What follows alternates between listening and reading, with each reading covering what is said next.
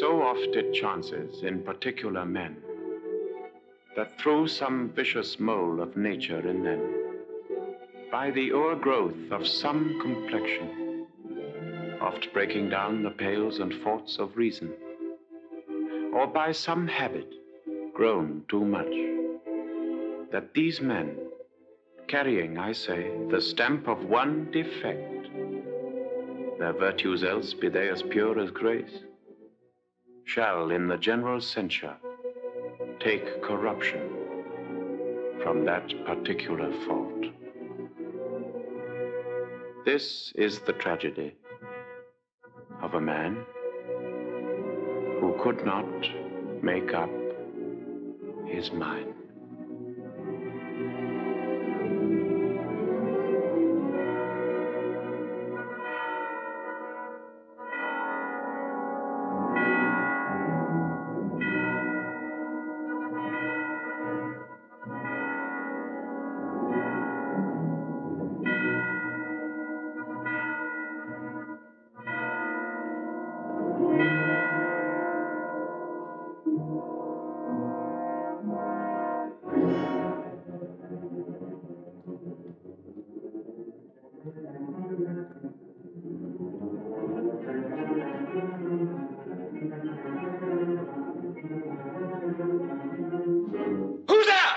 Answer me! Stand and unfold yourself!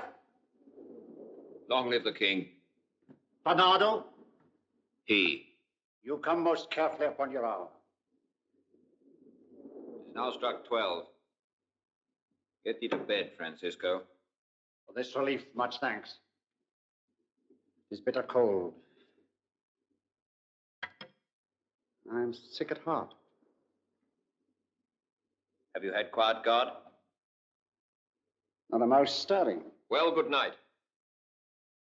If you do meet Horatio and Marcellus, the rivals of my watch, bid them make haste. I think I hear him. Stand ho! Who's there? Prince to this ground, and liegeman to the Dane. Give you a good night. Farewell, honest soldier. Who has relieved you? Bernardo at my place. Give you a good night. Hello, Bernardo. Say, what, is Horatio there? A piece of him. Welcome, Horatio. Welcome, good Marcellus. Right. Has this thing appeared again tonight? I've seen nothing. Horatio says 'tis but our fantasy, and will not let belief take hold of him, touching this dreaded sight, twice seen of us. Therefore, I've entreated him along with us to watch the minutes of this night, that if again this apparition comes, he may approve our eyes and speak to it. Tosh, 'twill not appear. Sit down a while. Let us once again assail your ears that are so fortified against our story. What we 2 nights have seen. Well, sit we down, and let us hear Bernardo speak of this. Last night of all, when yon same star that's westward from the pole had made his course into that part of heaven where now it burns, Marcellus and myself, the bell then beating 1. Peace. Break me off. Look when it comes again! In the same figure like the dead king, Hamlet. Thou art a scholar. Speak to it, Horatio. Looks it not like the king? Mark it, Horatio. Most like. It harrows me with fear and wonder. It would be spoke to. Question it, Horatio. If thou hast any sound or use of voice, speak to me. If there be any good thing to be done, that may to thee do ease, and grace to me, oh, speak.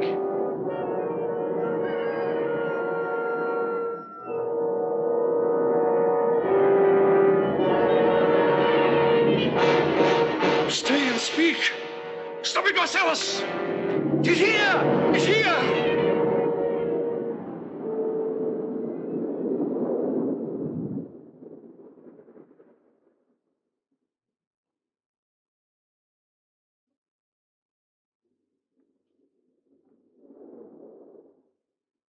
'Tis gone, and will not answer. How now, Horatio? You tremble and look pale. Is not this something more than fantasy? What think you want? Before my God, I might not this believe without the sensible and true avouch of mine own eyes. Is it not like the king? As thou art thyself. It is strange. It was about to speak when the cock crew. Then it started like a guilty thing upon a fearful summons.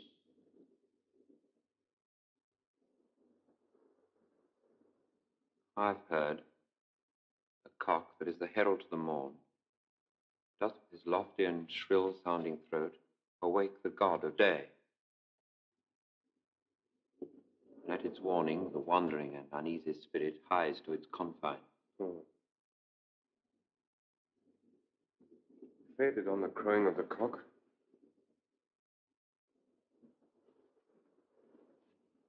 Some say that ever against that season comes wherein our Saviour's birth is celebrated, the bird of dawning singeth all night long.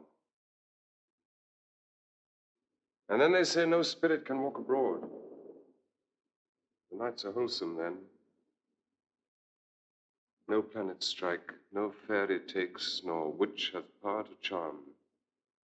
So hallowed and so gracious is the time.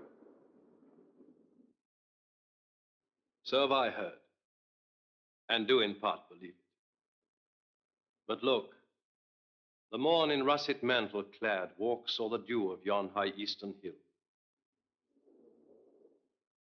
Break we our watch up, and by my advice, let us impart what we've seen tonight unto young Hamlet.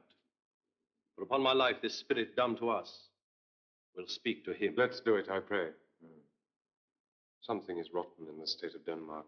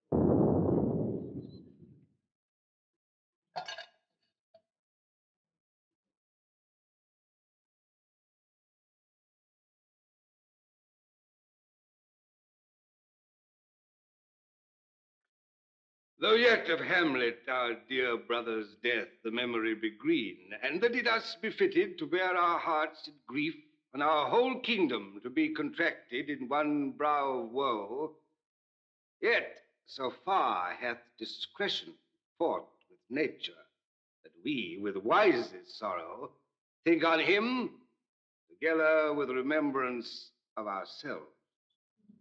Therefore, our sometime sister, now our queen, have we, as 'twere, with a defeated joy, with mirth in funeral, and with dirge in marriage, in equal scale, weighing delight and dole, taken to wife. Nor have we herein barred your better wisdoms, which have freely gone with this affair along, for all our thanks. And now, Laertes, what's the news with you? You told us of some suit. What is, Laertes? You cannot speak of reason to the Dane and lose your voice. What wouldst thou beg, Laertes, that shall not be my offer, not thy asking? The head is not more native to the heart, the hand more instrumental to the mouth, than is the throne of Denmark to thy father. What wouldst thou have, Laertes? Dread, my lord, your leave and favor to return to France, from whence, though willingly I came to Denmark to show my duty in your coronation, yet now I must confess, that duty done, my thoughts and wishes bend again towards France, and bow them to your gracious leave and pardon. Have you your father's leave? What says Polonius? He hath, my lord, wrung from me my slow leave by laboursome petition, and at last, upon his will, I sealed my hard consent. I do beseech you, give him leave to go. Take thy fair hour, Laertes. Time be thine, and thy best graces spend it at thy will. And now, our cousin Hamlet, and our son, how is it that the clouds still hang on you?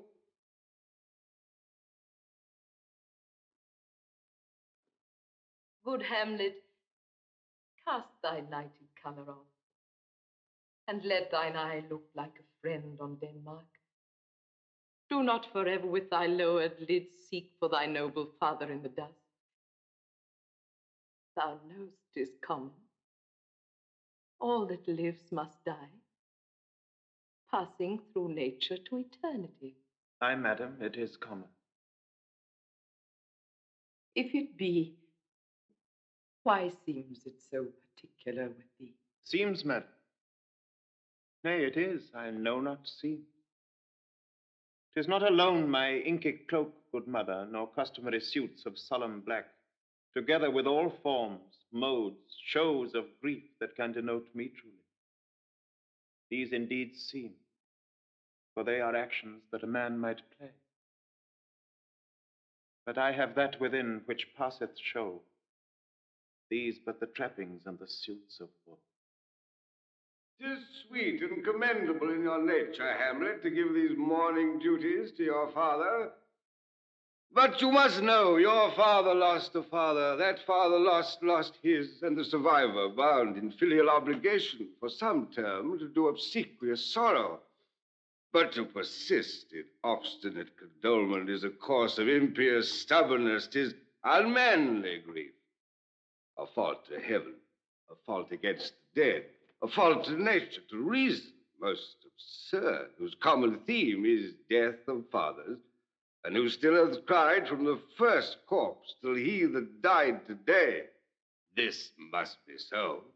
Why should we, in our peevish opposition, take it to heart?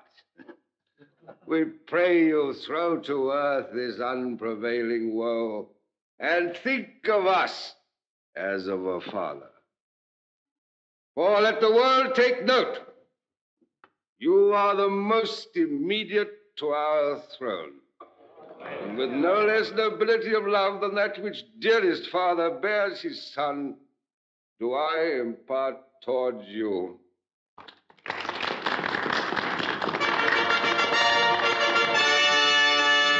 If you are intent in going back to school at Wittenberg, it is most retrograde to our desire, and we beseech you, bend you to remain here in the cheer and comfort of our eye, our chiefest courtier cousin, and our son. Let not thy mother lose her prayers, Hamlet.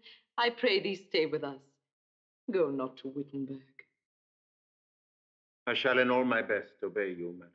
Why, it is a loving and a fair reply. Be as ourselves in Denmark. Madam, come. This gentle and unforced accord of Hamlet sits smiling to my heart. In grace whereof no jocund health that Denmark drinks today, but the great cannons to the clouds shall tell. On the king's carouse the heavens shall roar again, re-speaking earthly thunder. Come, away!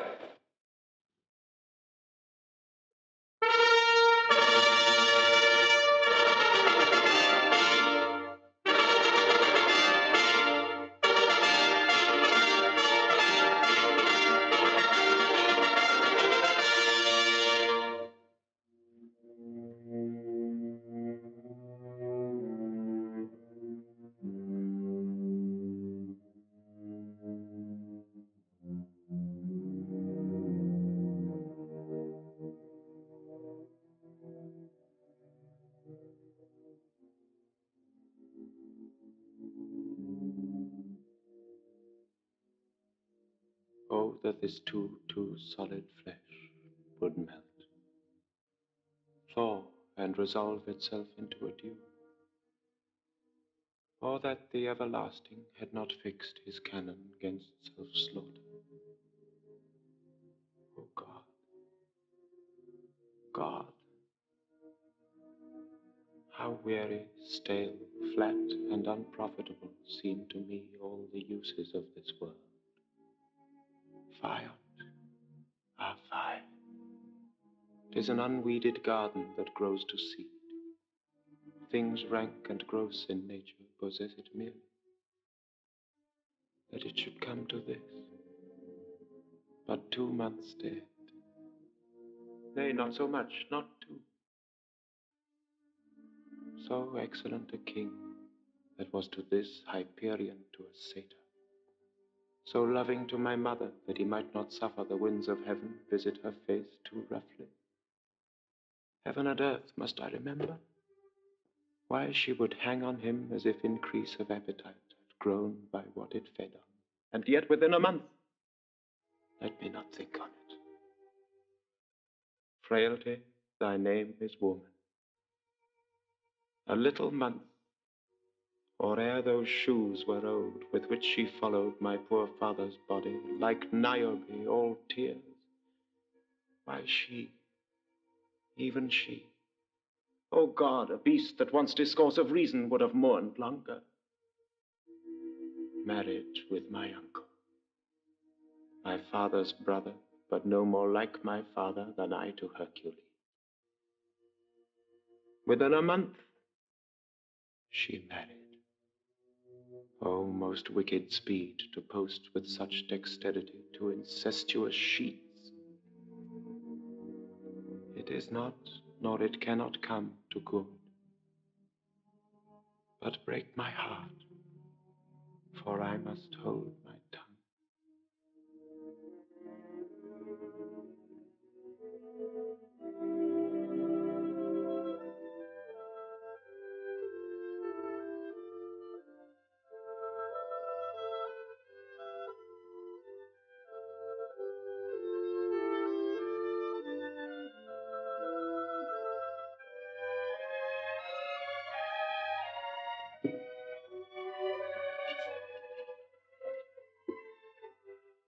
My necessaries are embarked. Farewell. And sister, as the winds give benefit and convoys assistance, do not sleep, but let me hear from you. Do you doubt that?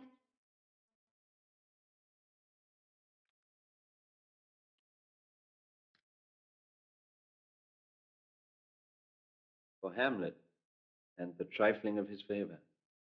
Hold it a fashion and a toy and blood. A violet in the youth of primy nature. Forward, not permanent. Sweet, not lasting. The perfume and suppliance of a minute, no more. No more, but so. Think it no more. Perhaps he loves you now, but you must fear his greatness weighed, his will is not his own, for he himself is subject to his birth. He may not, as unvalued persons do, carve for himself. For on his choice depends the safety and the health of this whole state. Then weigh what loss your honor may sustain if with too willing ear you list his songs, or lose your heart, or your chaste treasure open to his unmastered importunity. Be wary then.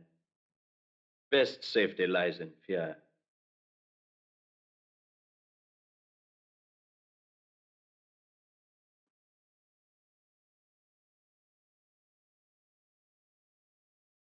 I shall the effect of this good lesson keep as watchman to my heart. But good my brother, do not, as some ungracious pastors do, show me the steep and thorny way to heaven, whilst like a puffed and reckless libertine himself the primrose path of dalliance treads, and minds not his own creed. Oh, fear me not. But here my father comes, I stay too long. Yet here, Laertes, aboard, for shame. The wind sits in the shoulder of your sail, and you are stayed for. There, my blessing with thee. And these few precepts in thy memory look thou character. Give thy thoughts no tongue, nor any unproportioned thought his act. Be thou familiar, but by no means vulgar. Those friends thou hast, and their adoption tried, grapple them to thy soul with hoops of steel, but do not dull thy palm with entertainment of each new hatched, unfledged company. Beware of entrance to a quarrel, but being in, bear that the opposed may beware of thee. Give every man thine ear, but few thy voice. Cost thy habit as thy purse can buy, but not expressed in fancy. Rich, not gaudy, for the apparel oft proclaims the man.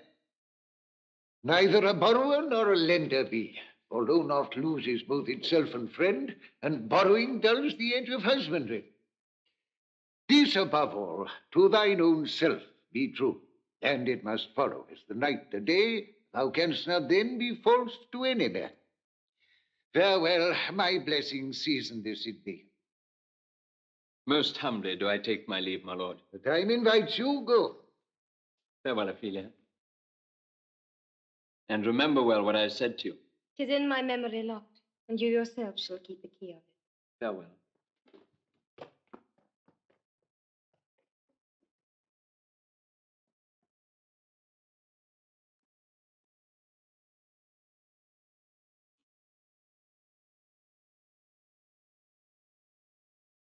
What is to Ophelia he hath said to you?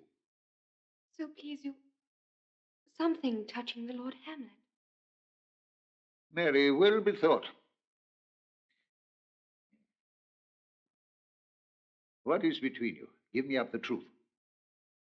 He hath, my lord, of late made many tenders of his affection to me. Affection? Pooh!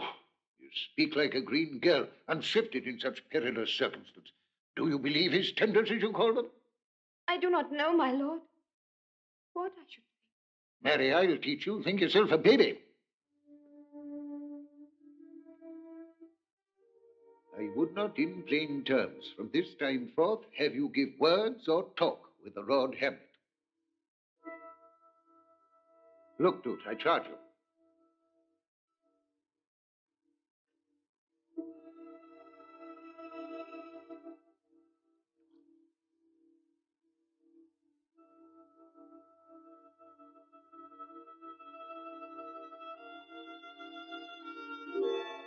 Come your ways.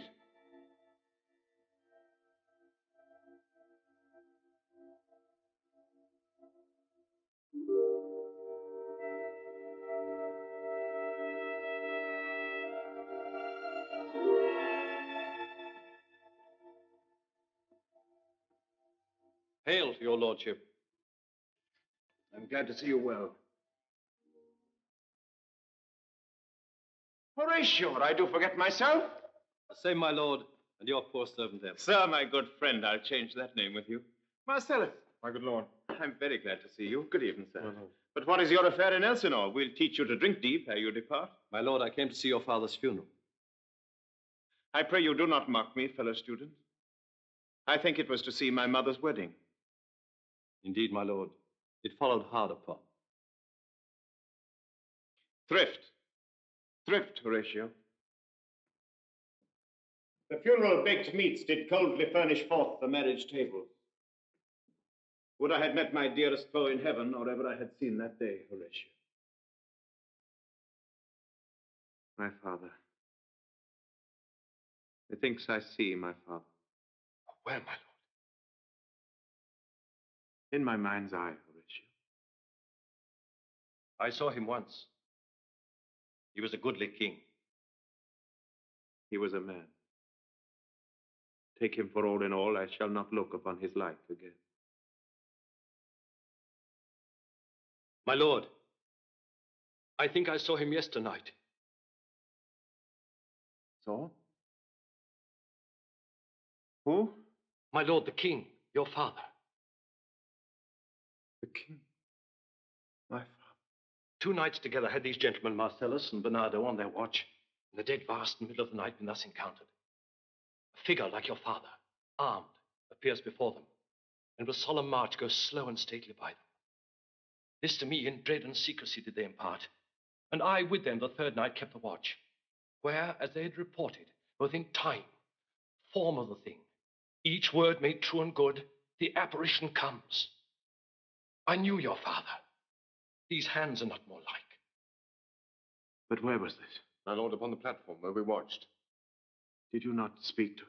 My lord, I did, but answer made it none. Yet once methought it lifted up its head as it would speak. But even then the morning cock crew loud, and at the sound it shrunk in haste away and vanished from our sight.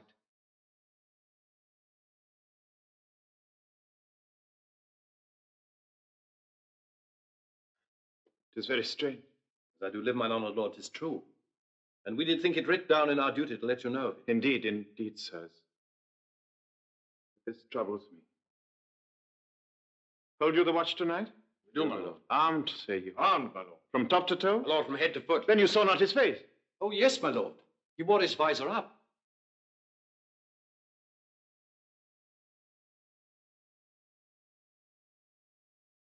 What looked he? Frowningly?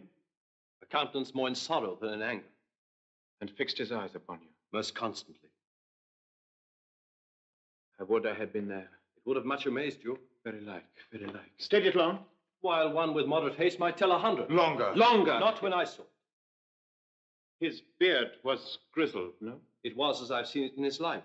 A sable silver.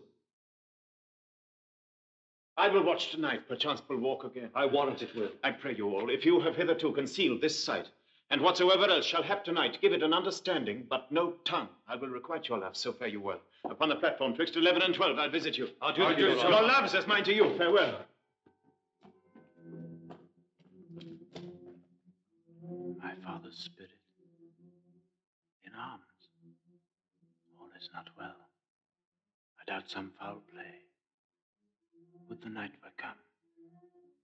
Till then sit still, my soul. Foul deeds will rise, though all the earth o'erwhelm them to men's eyes.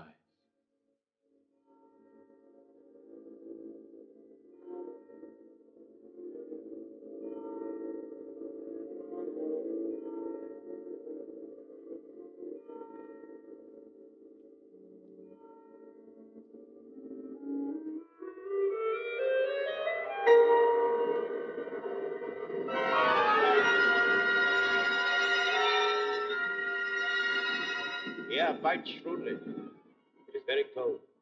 It is a nipping and an eager air.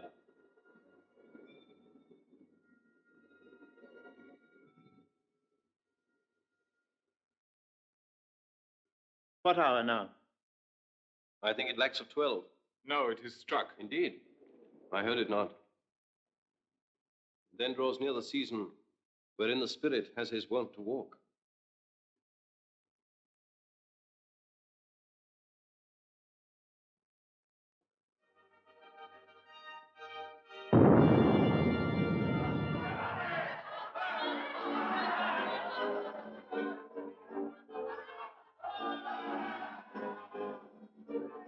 What does this mean, my lord?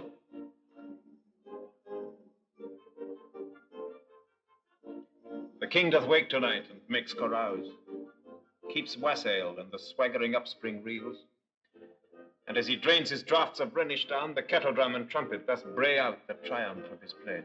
Is it a custom? Aye, very is.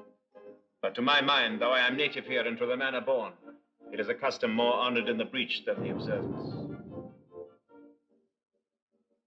This heavy-headed revel, east and west, makes us traduced and mocked by other nations. They call us drunkards, and with swinish phrase soil our reputation. And indeed, it takes from our achievements, though performed at height.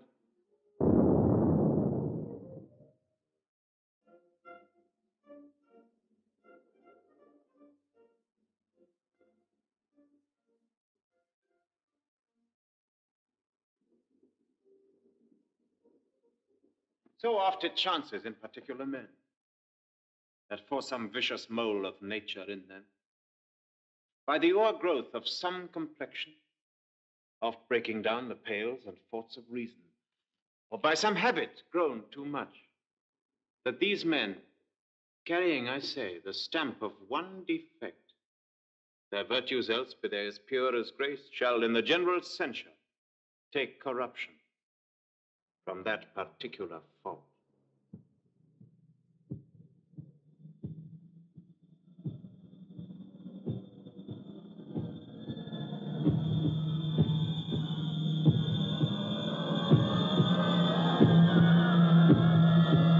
Angels and ministers of grace defend us. Look, my lord, it comes!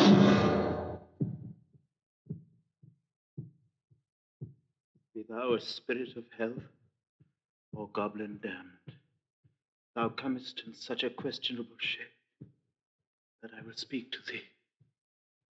I'll call thee Hamlet, King, Father,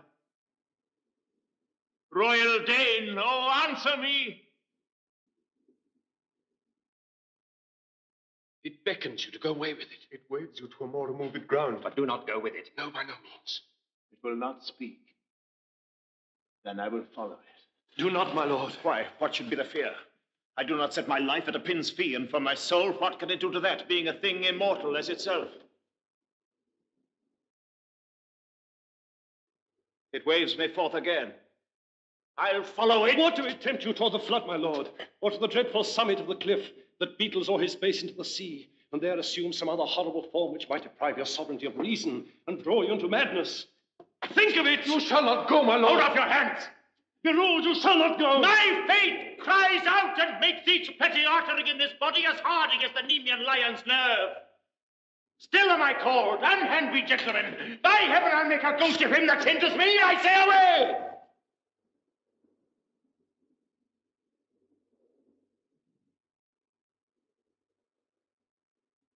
Go on.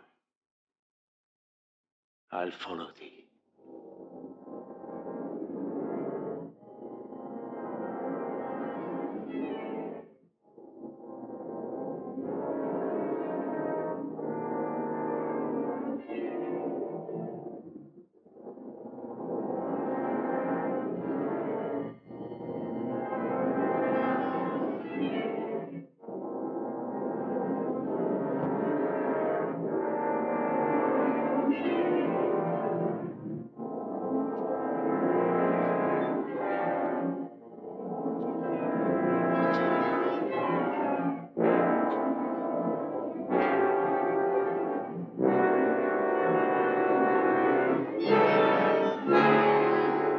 Whither wilt thou lead me? Speak. I'll go no further.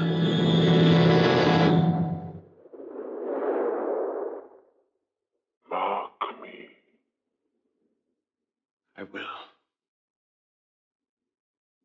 I am thy father's spirit, doomed for a certain time to walk the night, and for the day confined to fast in fires, till the foul crimes done in my days of nature are burned and purged away. Alas, poor ghost. List, list, oh list, if thou didst ever thy dear father love. God. Revenge is foul and most unnatural murder. Murder? Murder most foul as in the best it is, but this most foul, strange, and unnatural. Haste me to know it, that I with wings as swift as meditation or the thoughts of love may sweep to my revenge. Now, Hamlet, hear. 'Tis given out that sleeping in my orchard a serpent stung me. So the whole year of Denmark is, by a forged process of my death, rankly abused.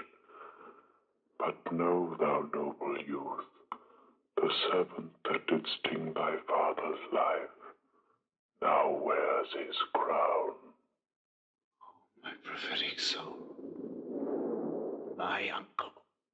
I, that incestuous, that adulterate beast, with traitorous gifts won to his shameful lust the will of my most seeming virtuous queen. O Hamlet, what a falling off was there, but soft. Methinks I scent the morning air, brief let me be.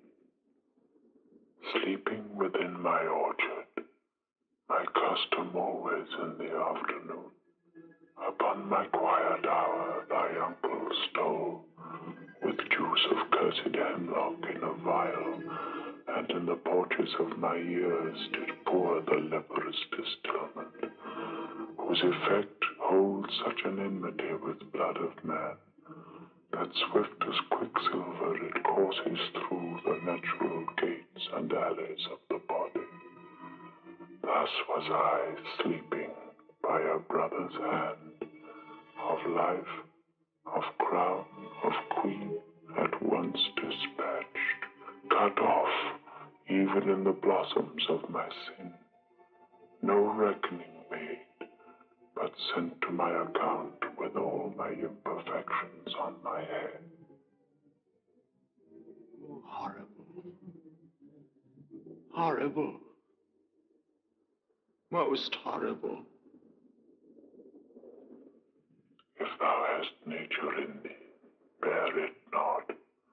Let not the royal bed of Denmark be a couch for luxury and damned incest. But howsoever thou pursuest this act, taint not thy mind, nor let thy soul contrive against thy mother aught. Leave her to heaven. Fare thee well at once. The glowworm shows the matin to be near, and begins to pale his ineffectual fire. Adieu, adieu, adieu. Remember me.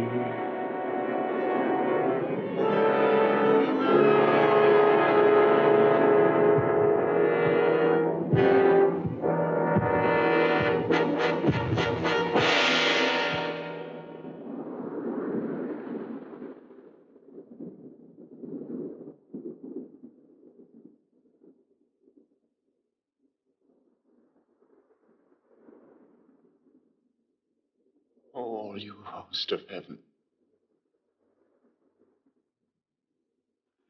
O earth, what else? What shall I couple hell? Hold my heart. Remember thee. Aye, thou poor ghost, while memory holds a seat in this distracted globe. Remember thee? Yea, from the table of my memory I'll wipe away all trivial fond records that youth and observation copied there, and thy commandment all alone shall live within the book and volume of my brain, unmixed with baser matter. Yes, by heaven! Most pernicious woman. Oh, villain! Villain! smiling, damned villain. So, uncle, there you are. Now to my word. It is adieu, adieu. Remember me. I have sworn it. My lord, my lord! Hamlet! So be it. Hello! My lord! Hello! Ho-ho, boy! Come there, come!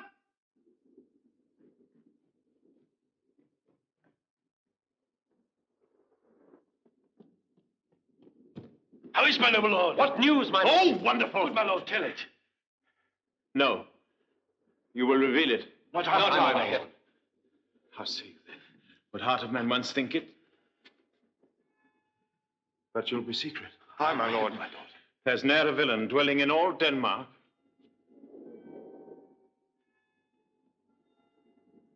But he's an errant knave.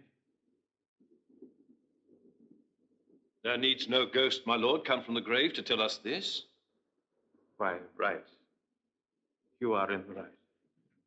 And so, without more circumstance at all, I hold it fit that we shake hands and part. You, as your business and desire, shall point you, for every man hath business and desire, such as it is. And for mine own poor part, look you, I go pray. These are but wild and whirling words, my lord. I'm sorry they offend you heartily. Yes, faith, heartily. There's no offense, my lord. Yes, by St. Patrick, but there is, Horatio, a bunch of friends too. Touching this vision here, it is an honest ghost, that let me tell you. For your desire to know what is between us, oh, master it as you may. And now, good friends, as you are friends, scholars and soldiers, give me one poor request. What is, my lord, we will? Never make known what you have seen tonight. My lord, We will not. Never my lord. swear it. In faith, my lord. Not I, my lord, in faith. Upon my sword. You've sworn, my lord, already. Indeed, upon my sword, indeed. Oh, day and night, but this is wondrous strange. And therefore, as a stranger, give it welcome. There are more things in heaven and earth, Horatio, than are dreamt of in your philosophy. But come, never, so help you mercy, how strange or odd soe'er I bear myself, as I perchance hereafter shall think fit to put an antic disposition on, that you at such times, seeing me, never shall, by the pronouncing of some doubtful phrase, as well, we know, or we could, and if we would, or such ambiguous giving out, denote that you know aught of me. This do swear, so grace and mercy at your best need help you.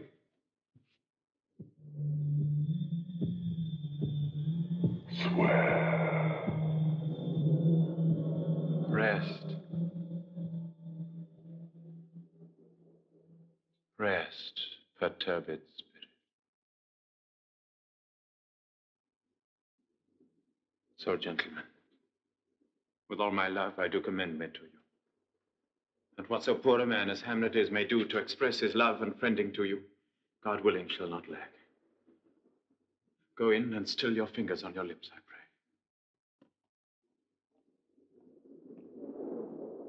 The time is out of joint.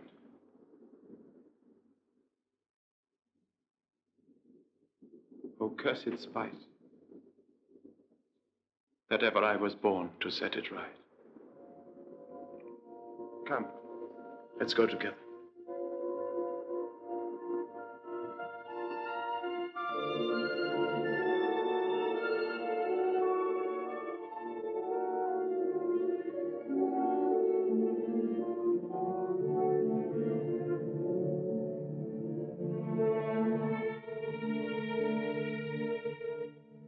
As I was sewing in my closet,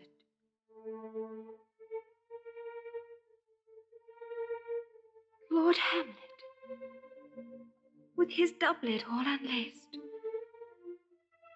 pale as his shirt, and with a look so piteous in purport, as if he had been loosed out of hell to speak of horrors. He comes before me. He took me by the wrist and held me hard. Then goes he to the length of all his arm, and with his other hand thus o'er his brow, he falls to such perusal of my face as he would draw it. Long stayed he so. At last, a little shaking of mine arm, and and thrice his head thus waving up and down. He raised a sigh, so piteous and profound, as it did seem to shatter all his bulk and end his being. That done, he let me go, and with his head over his shoulder turned, he seemed to find his way without his eyes, for out of doors he went without their help, and to the last bended their light on me.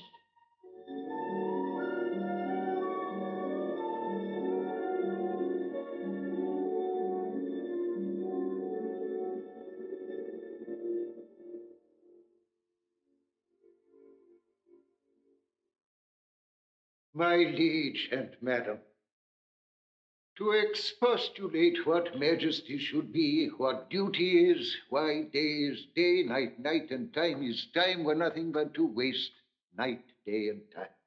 Therefore, since brevity is the soul of wit, and tediousness the limbs and outward flourishes, I will be brief. Your noble son is mad. Mad, call I it, for to define true madness, what is but to be nothing else but mad. More matter with less art. Madam, I swear I use no art at all. That he is mad, 'tis true. 'Tis true, 'tis pity, and pity 'tis true. A foolish figure, but farewell it, for I will use no art. Thus it remains, and the remainder thus, append. I have a daughter, have while she is mine, who in her duty and obedience, mark, hath given me this. Now gather and surmise. To the celestial and my soul's idol, the most beautified Ophelia.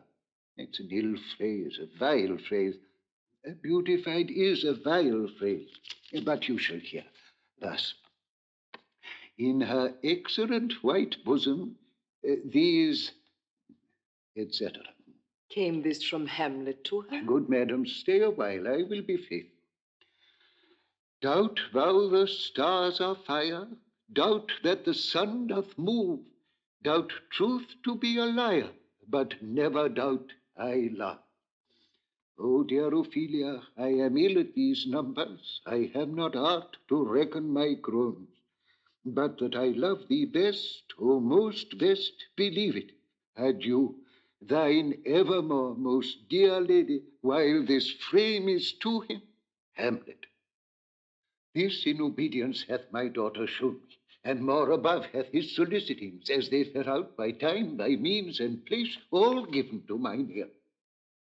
But how hath she received his love? What do you think of me? As of a man faithful and honorable. I would fain prove so. But what might you think when I had seen this hot love on the wing? If I had looked upon this love with idle sight, what might you think? No, I went round to work, and my young mistress thus I did bespeak. Lord Hamlet is a prince. Out of thy star, this must not be. And then I prescripts gave her that she should lock herself from his resort, admit no messengers, receive no tokens. And he, repulsive, a short tale to make, fell into a sadness, then into a fast, thence to a watch, thence to a weakness, thence into a lightness, and by this declension into that madness wherein now he raves, and all we mourn. Do you think 'tis this? It may be. Very likely. Hath there been such a time, I'd fain know that I have positively said 'tis so, that it proved otherwise? Not that I know. Take this from this, if this be otherwise. How may we try it further? You know, sometimes he walks for hours together here in the lobby. So he does, indeed. At such a time, I loose my daughter to him. Be you and I behind an arras there. Mark the encounter. If he love her not, and be not from his reason fallen thereon, let me be no assistant for a state, but keep a farm and cottage. We will try it. But look where sadly the poor wretch comes reading.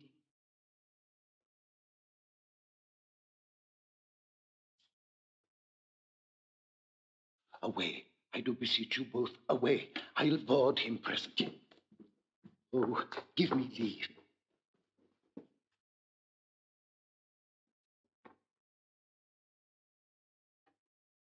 How does my good Lord Hamlet? Well, God of mercy. You know me, my lord? Excellent well. You are a fishmonger. Not I, my lord. Then I would you were so honest a man. Honest, my lord? Aye, sir. To be honest, as this world goes, is to be one man picked out of 10,000. That's very true, my lord. Or if the sun breed maggots in a dead dog. Have you a daughter? I have, my lord. Let her not walk i' the sun. Conception is a blessing, but as your daughter may conceive. Friend, look to it. How say you by that? Still harping on my daughter. Yet he knew me not at first. He said I was a fishmonger. He's far gone, far gone. But I'll speak to him again.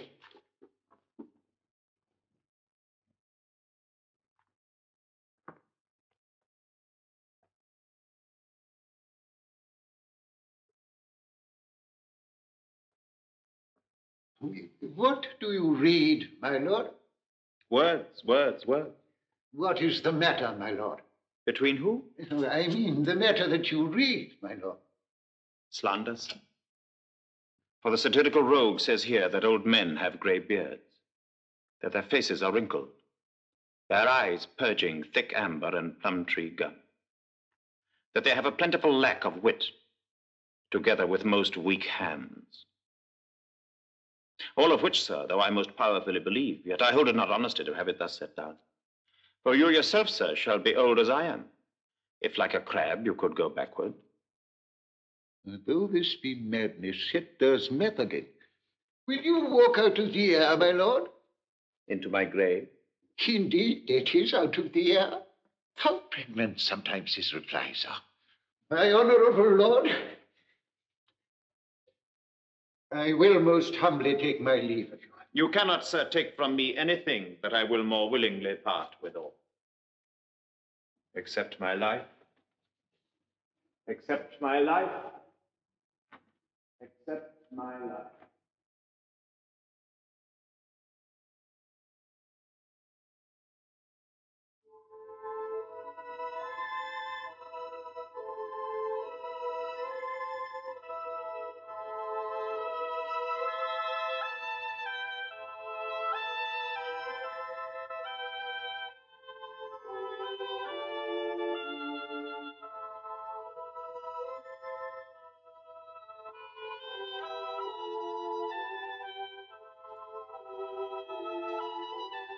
Read on this book. That sure such an exercise may color your loneliness. Gracious, so please you, we'll bestow ourselves. Ophelia, walk you here.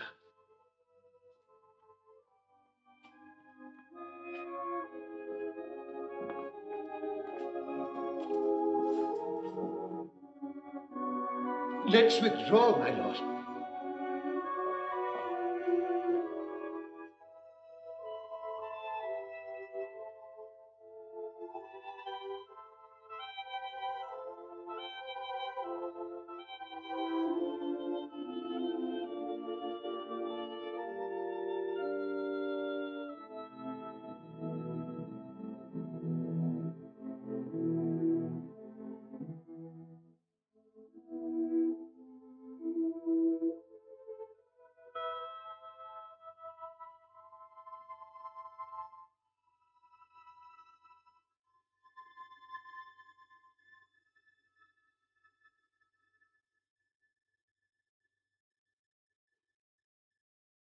Soft you now, the fair Ophelia.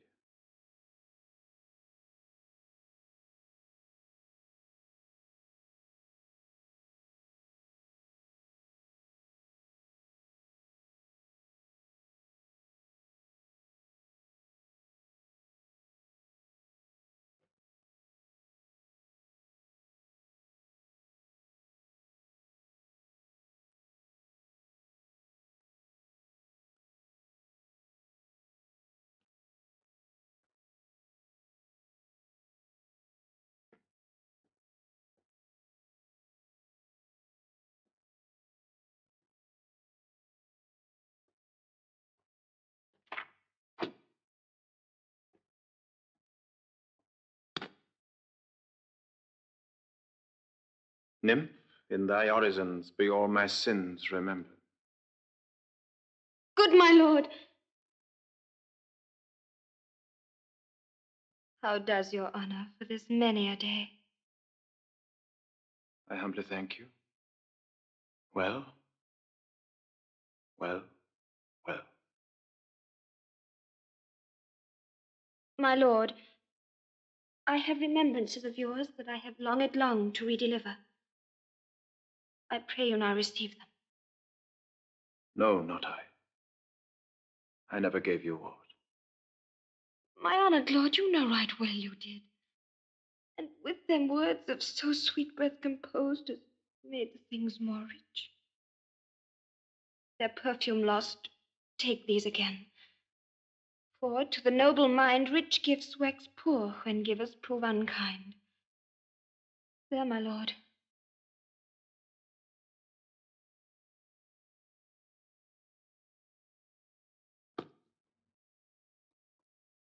Are you honest? My lord.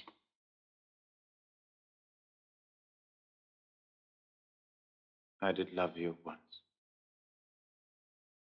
Indeed, my lord, you made me believe so. You should not have believed me. Get thee to a nunnery. Why wouldst thou be a breeder of sinners? I am myself indifferent honest, but yet I could accuse me of such things that it were better my mother had not borne me. I am very proud, revengeful, ambitious. More offenses at my back than I have thoughts to put them in, imagination to give them shape, or time to act them in. What should such fellows as I do, crawling between heaven and earth? We are arrant knaves all, believe none of us. Go thy ways to a nunnery. Where's your father? At home, my lord. Let the doors be shut upon him, that he may play the fool nowhere but in his own house. Farewell! Oh, help me, you sweet heaven. I have heard of your paintings too well enough. God hath given you one face and you make yourselves another. You jig, you amble, you lisp, you nickname God's creatures and make your wantonness your ignorance. Get thee to a nunnery and quickly too. Farewell. Or if thou wilt needs marry a fool, for wise men know well enough what monsters you make of them. Go to, I know more of it. It has made me mad. I say we will have no more marriages. Those that are married already, all but one shall live. The rest shall stay as they are.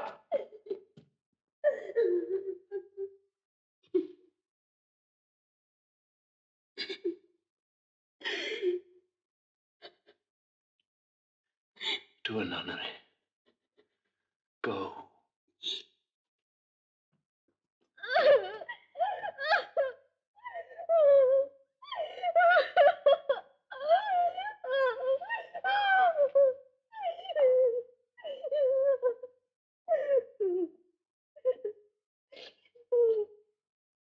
Love, his affections do not that way tend. Nor what he spake, though it lacked form a little, was not like madness. There's something in his soul, for which his melancholy sits on brood. And I do fear the unheeded consequence will be some danger. Which to prevent, I have in quick determination thus set it down. He shall with speed to England. Haply the seas and countries different with variable objects shall expel this something settled matter in his heart. What think you on't? It shall do well, but yet I do believe the origin and commencement of his grief sprung from neglected love. How now, Ophelia? You need not tell us what Lord Hamlet said. We heard it all. My lord, do as you please. It shall be so. Madness in great ones must not unwatched go.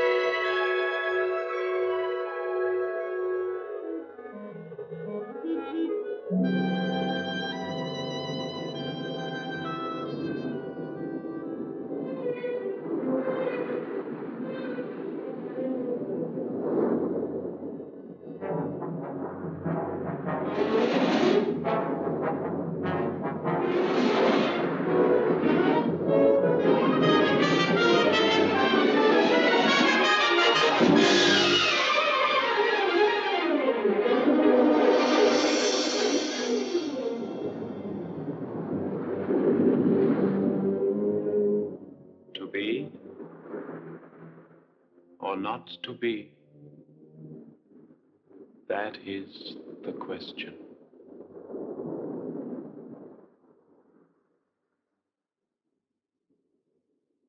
Whether it is nobler in the mind to suffer the slings and arrows of outrageous fortune,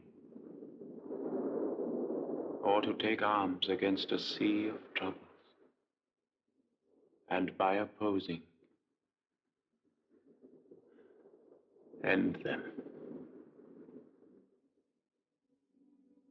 To die, to sleep no more, and by a sleep to say we end the heartache and the thousand natural shocks that flesh is heir to. 'Tis a consummation devoutly to be wished, to die, to sleep, to sleep. Perchance to dream. Aye, there's the rub. For in that sleep of death, what dreams may come when we have shuffled off this mortal coil must give us pause. There's the respect that makes calamity of so long life. For who would bear the whips and scorns of time, the oppressor's wrong, the proud man's contumely, the pangs of despised love, the law's delays, the insolence of office, and the spurns that patient merit of the unworthy takes, when he himself might his quietus make with a bare bodkin?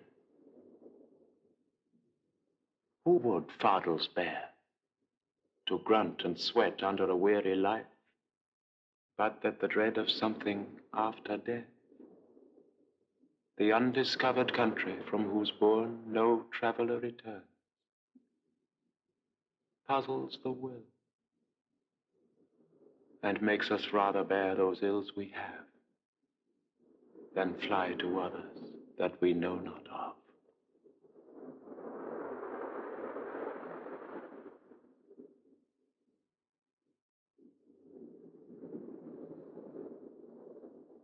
Thus conscience doth make cowards of us all. And thus the native hue of resolution is sicklied o'er with the pale cast of thought.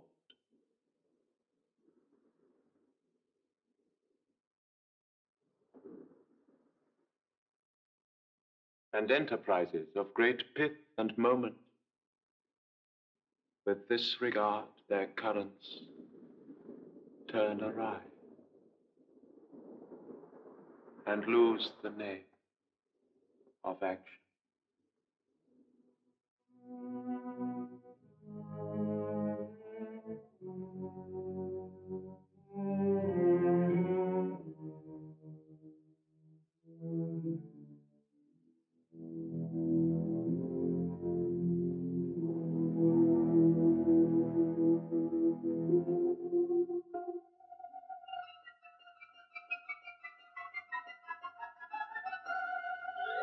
My lord, I have news to tell you. The actors are come hither, my lord.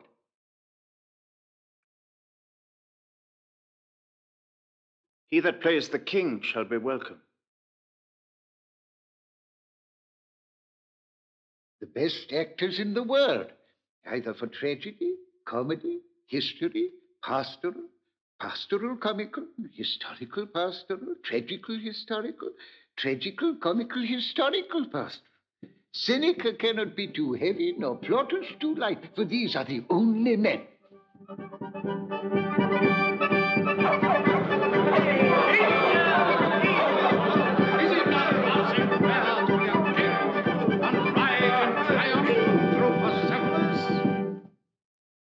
You are welcome, master. Welcome all. I am glad to see thee well. Welcome, good friend. Oh, my old friend. Why, thy face is balanced since I saw thee last. Comest thou to beard me in Denmark? What, my young lady and mistress? By Our Lady, your ladyship is nearer to heaven than when I saw you last. Pray God your voice, like a piece of uncurrent gold, be not cracked in its ring. Masters, you are all welcome. Good, my lord, will you see the players well bestowed? You here, let them be well used, for they are the abstract and brief chronicles of the time. After your death, you had better have a bad epitaph than their ill report while you live. My lord, I will use them according to their desert. God's Bodican man, much better. Use every man after his desert, and who shall scape whipping? Use them after your own honor and dignity. The less they deserve, the more merit is in your bounty. Take them in. Come, sirs. Follow him, friends. We'll hear a play tomorrow.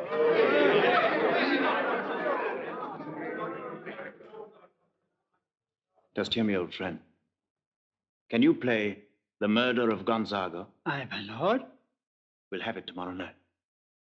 You could, for a need, study a speech of some 12 or 16 lines that I would set down and insert in it, could you not? Aye, my lord. Very well. Follow that law. And look you mock him not.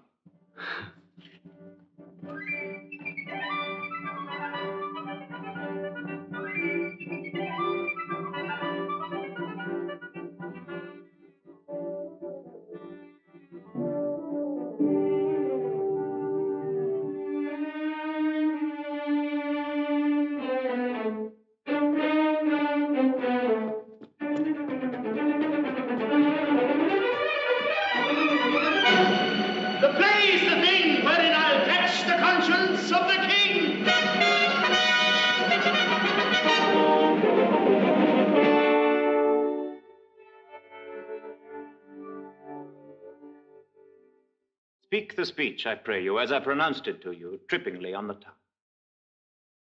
But if you mouth it, as many of your players do, I had as lief the town crier spoke my line.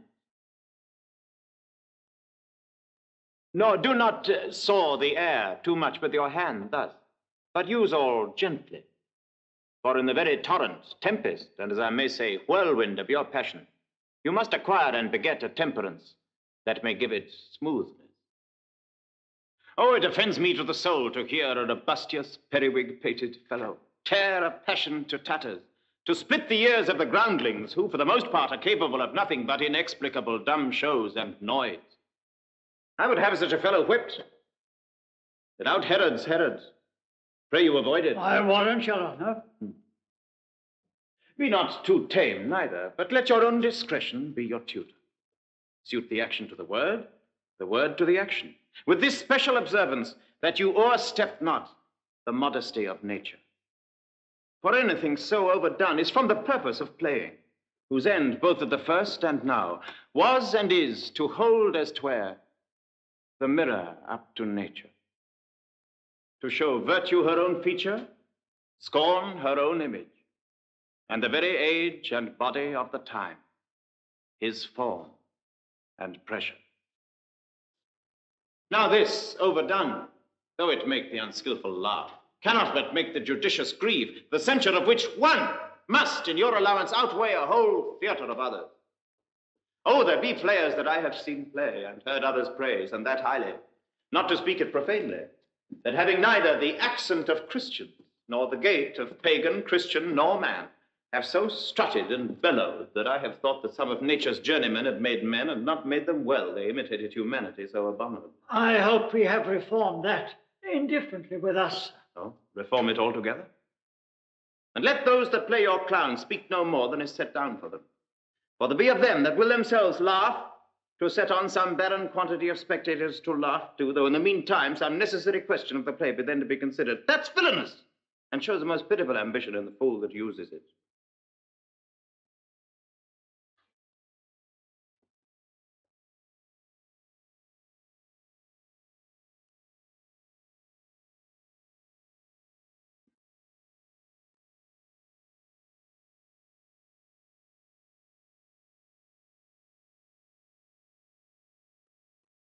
Go, make you ready.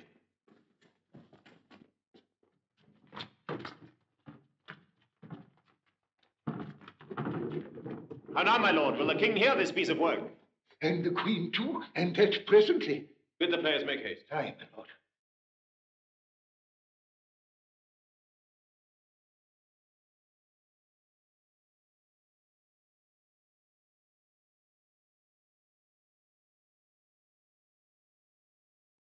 Horatio. Yes, sweet lord, at your service. Observe mine uncle. Give him heedful note. Well, my lord. They are coming to the play. I must be idle. Get you a place.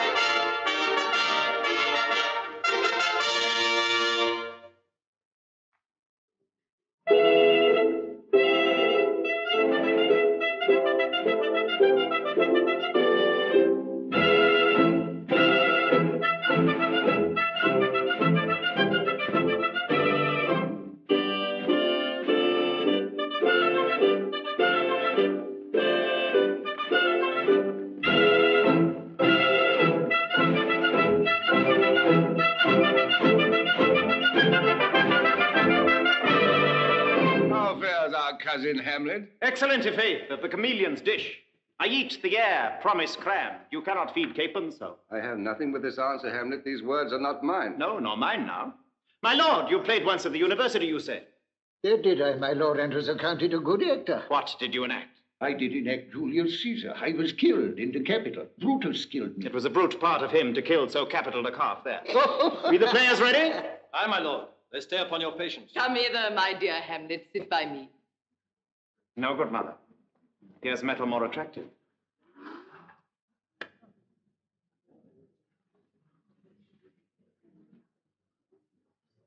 Oh, did you mark that? Lady, shall I lie in your lap? No, my lord. I mean my head upon your lap. Aye, my lord. Do you think I meant country matters? I think nothing, my lord. That's a fair thought to lie between maids' legs. What is, my lord? Nothing. You are merry, my lord. Who, I? Aye, my lord. Oh, God, you're only jig maker. Why, what should a man do but be merry? For look you, how merrily my mother looks, and my father died within 2 hours. Nay, 'tis twice 2 months, my lord. So long? Nay, then, let the devil wear black, for I'll have a suit of sables. Oh, heaven. Died 2 months ago, and not forgotten yet. Why, then, let's hope a great man's memory may outlive his life half a year.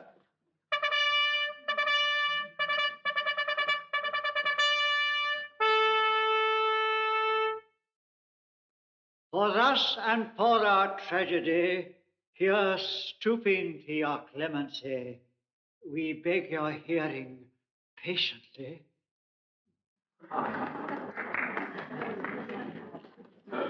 Is this a prologue or the posy of a ring? 'Tis brief, my lord. As woman's love. You are keen, my lord, you are keen. It will cost you a groaning to take off mine edge.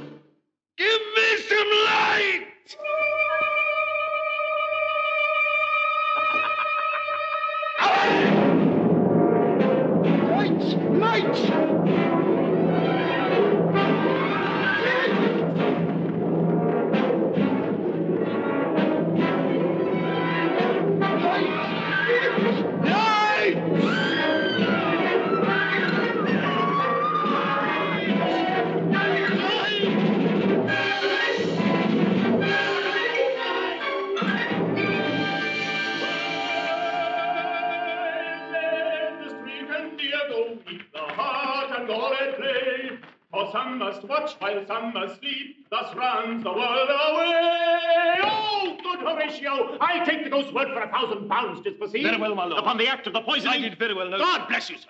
Good my lord, vouchsafe me a word with Sir, you. a whole history. The king's. I, sir, what of him? Is in his retirement marvelous distemper. With drink, sir? No, my lord, rather with choler. Your wisdom should show itself more richer to signify this to the doctor, for me to put him to his purgation would perhaps plunge him into far more choler. Good my lord, put your discourse into some frame and start not so wildly from my affair. I am tame, sir, pronounce. The queen, your mother, in most great affliction of spirit, hath sent me to you. You are welcome. Nay, my lord, this courtesy is not of the right breed. If it should please you to make me a wholesome answer, I will do your mother's commandment. If not, your pardon and my return shall be the end of my business. Sir, I cannot. What, my lord? Make you a wholesome answer. My wit's diseased. But, sir, such answer as I can make you shall command, or rather, as you say, my mother. Therefore, no more, but to the matter. My mother, you say. She desires to speak with you in her closet ere you go to bed. We shall obey, were she 10 times our mother. Have you any further trade with us? My lord, the queen would speak with you, and presently. Do you see yonder cloud that's almost in shape of a camel? By the mass, and 'tis like a camel indeed. Methinks it's like a weasel. It is backed like a weasel. Or like a whale. Very like a whale. Then I will come to my mother by and by. I will say so.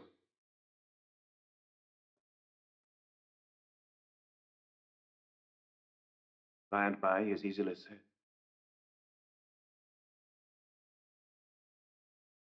Leave me, friend.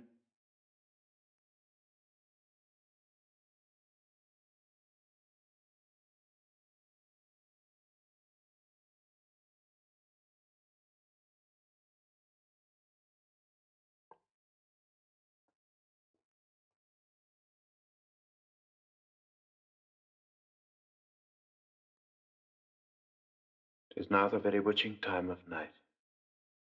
when churchyards yawn and hell itself breathes out contagion to this world.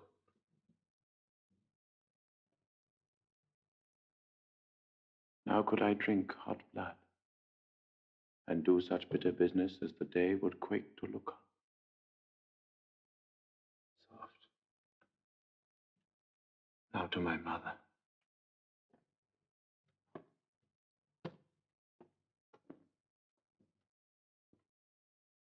O heart, lose not thy nature. Let not ever the soul of Nero enter this firm bosom. Let me be cruel, not unnatural. I will speak daggers to her, but use none.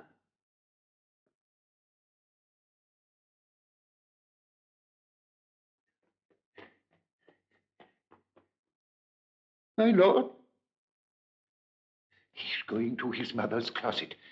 Behind the arras, I'll conceal myself to hear the process. I'll warrant she'll take him home, and as you said,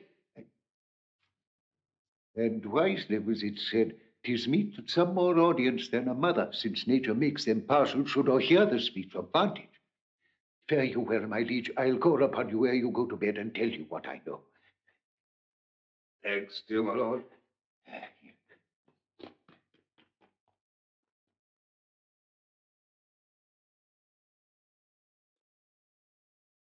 Oh, my offense is rank. It smells to heaven. It hath the primal elder's curse upon it. A brother's murder.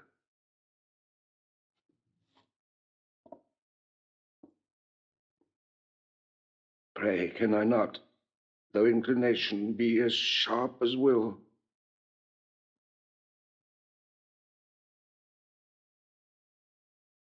What if this cursed hand were thicker than itself with brother's blood? Is there not rain enough in the sweet hymns to wash it white as snow?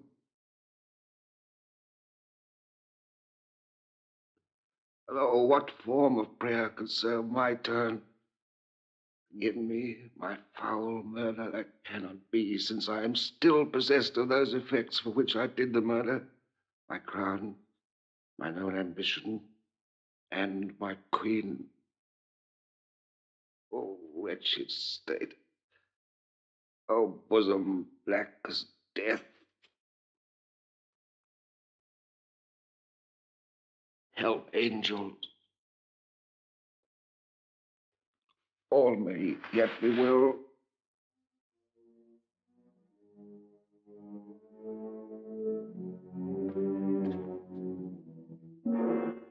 Now might I do it, Pat. Now he's praying. And now I'll do it.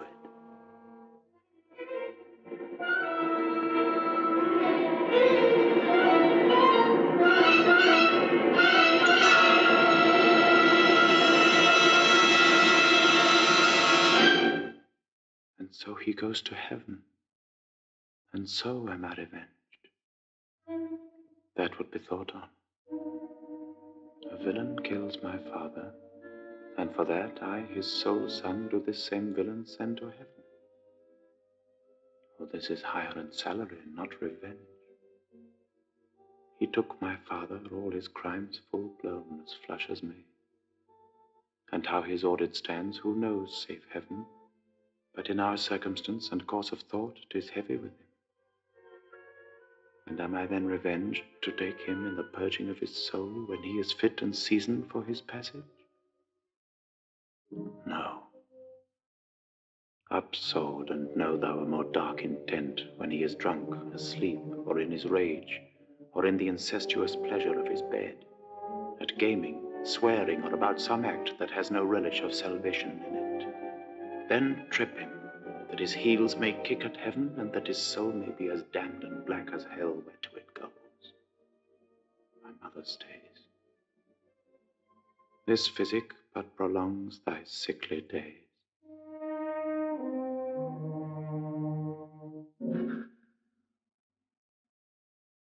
My words fly up.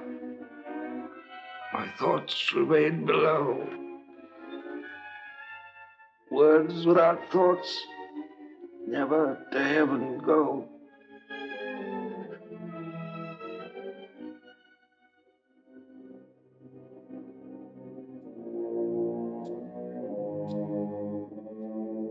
He will come straight. Look you, lay hold to him. Tell him his pranks have been too broad to bear with, and that your grace hath screened and stood between much heat and him. I'll silence me in here. Pray you be round with him. Mother? Mother? Mother? I'll warrant you fear me not. Withdraw, I hear him coming.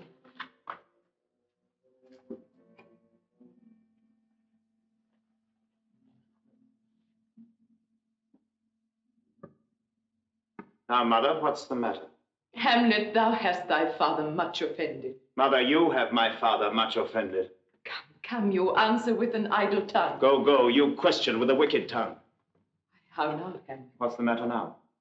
Have you forgotten? No, by the rule, not so. You are the queen, your husband's brother's wife. And would it were not so, you are my mother. Nay, then I'll set those to you that can. Come and sit you down, you shall not budge! You go not till I set you up a glass where you may see the inmost part of you. Thou wilt not murder me. Help! Help! Help! Help! Now, Help! rat! Dig for a ducat! Oh, me, what is that? Nay, I know not. Is it the king? Oh, what a rash and bloody deed is this? A bloody deed. Almost as bad, good mother, as kill a king and marry with his brother. Kill a king? Aye, lady. 'Twas my word.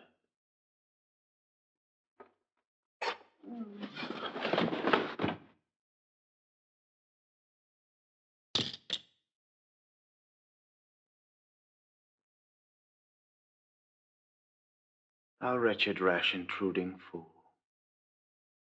Farewell. I took thee for thy better. Take thy fortune. Thou find'st to be too busy is some danger. Leave wringing of the hands. He sit you down and let me wring your heart, for so I shall if it be made of penetrable stuff. What have I done that thou darest wag thy tongue and noise rude against me? Such an act that blurs the grace and blush of modesty, calls virtue hypocrite, takes off the rose from the fair forehead of an innocent love, and sets a blister there, makes marriage vows as false as dice as old. Me water! Look here upon this picture, and on this. The counterfeit presentment of two brothers. See what a grace was seated on this brow. An eye like Mars to threaten and command. A stature like the herald Mercury new lighted on a heaven-kissing hill. A combination and a form indeed, where every god did seem to set his seal to give the world assurance of a man. This was your husband. Look you now what follows. Here is your husband, like a mildewed ear, blasting his wholesome brother. Have you eyes? You cannot call it love, for at your age the heyday in the blood is tame. It's humble and waits upon the judgment. And what judgment would step from this to this? What devil was that thus hath hoodwinked you? Oh, shame, where is thy blush? If hell can rise up in a matron's bones to flaming youth, let virtue be as well. Oh, Hamlet, speak no more. Thou turnest mine eyes into my very soul, and there I see such black and grained spots as will not lose their stain. Nay, but to live in the rank sweat of a lascivious bed, stewed in corruption, honeying and making love over the nasty sky. Speak to me no more.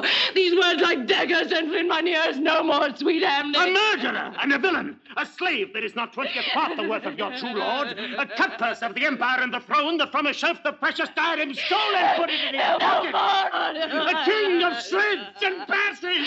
Oh.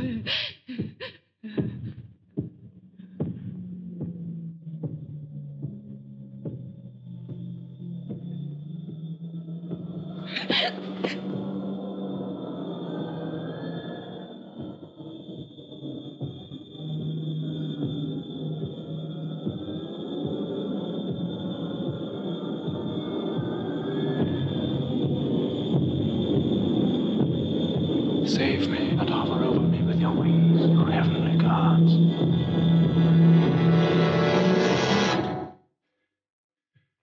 What would your gracious figure? Alas, he's mad. Do you not come your tardy son to chide, that lapsed in time and passion lets go by the important acting of your dread command? Oh, say. Do not forget, this visitation is but to whet thy almost blunted purpose.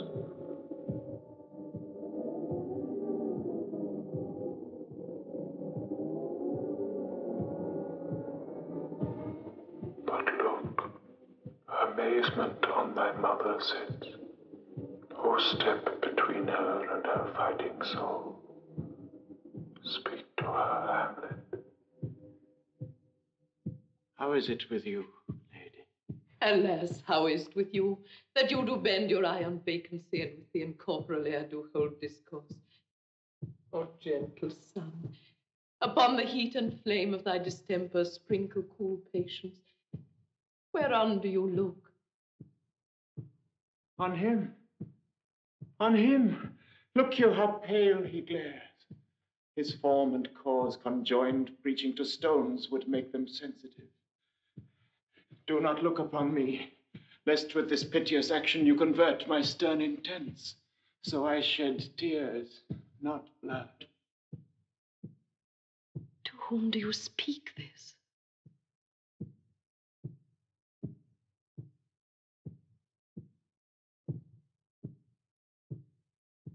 Do you see nothing there?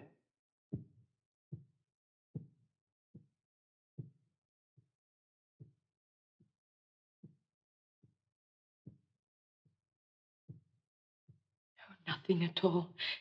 Yet all there is I see. Nor do you nothing here? No, nothing but ourselves. Why, look you there. Look where it steals away. My father in his habit as he lived. Look where he goes, even now, out at the portal.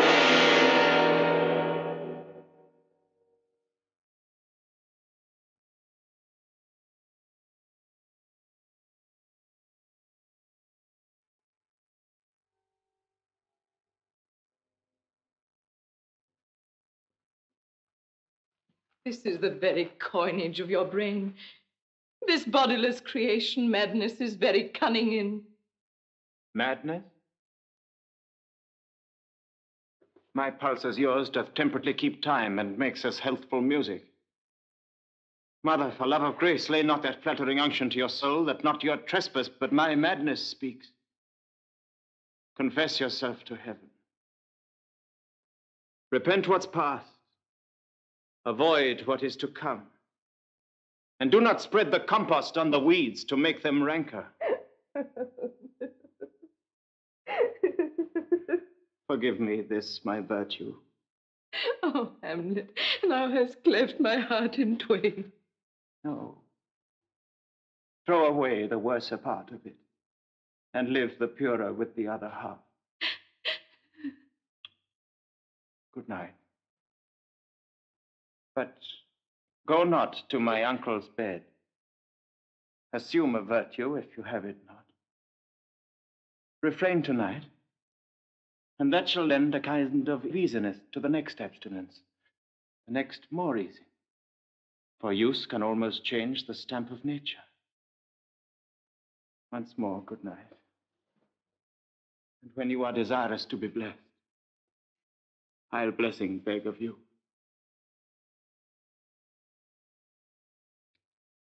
I must be cruel, only to be kind.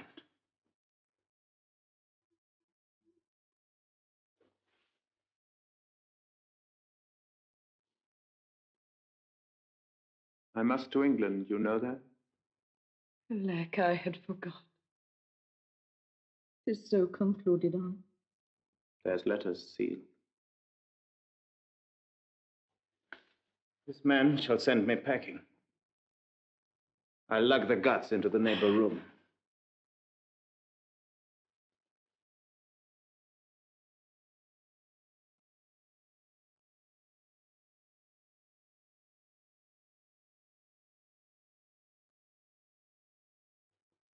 Indeed, this counselor is now most still, most secret, and most grave.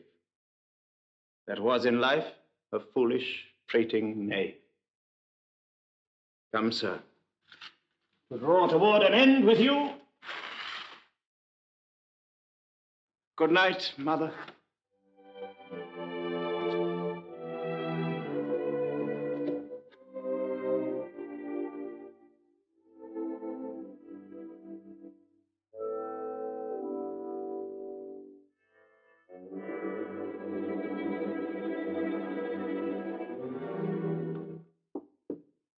Now, Hamlet, where's Polonius? At supper. At supper? Where? Not where he eats, but where he is eaten. A certain convocation of politic worms are even at him. Your worm is your only emperor for diet. We fat all creatures else to fat us, and we fat ourselves for worms. Your fat king and your lean beggar is but variable service. 2 dishes, but to 1 table. That's the end. Alas, alas. A man may fish with the worm that hath eat of a king, and eat of the fish that hath fed of that worm. What dost thou mean by this? Nothing, but to show you how a king may go a progress through the guts of a beggar. Where is Polonius? In heaven. Send thither to see. If your messenger find him not there, seek him in the other place yourself. But indeed, if you find him not within this month, you shall nose him as you go up the stairs into the lobby. Go, seek him there. He will stay till you come.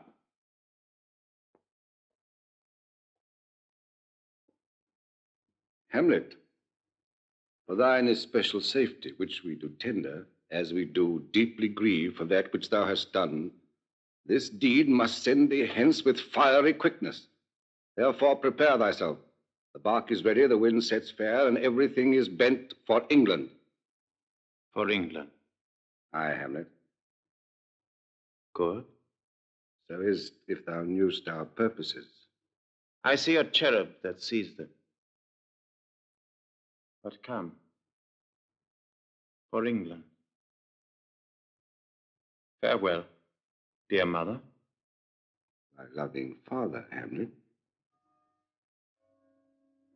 My mother. Father and mother is man and wife. Man and wife is one flesh.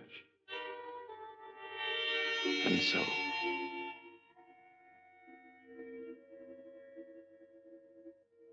My mother.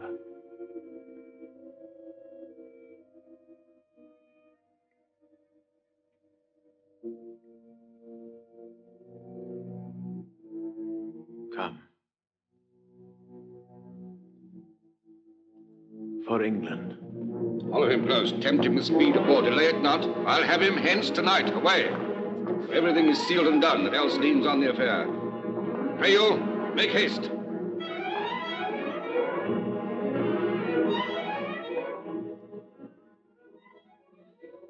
In England, if my love thou hold'st at aught, thou mayst not coldly treat our sovereign order, which imports at full the present death of Hamlet. Do it, England. Like the fever in my blood he rages, and thou must cure me. Till I know 'tis done, however my haps, my joys were ne'er begun.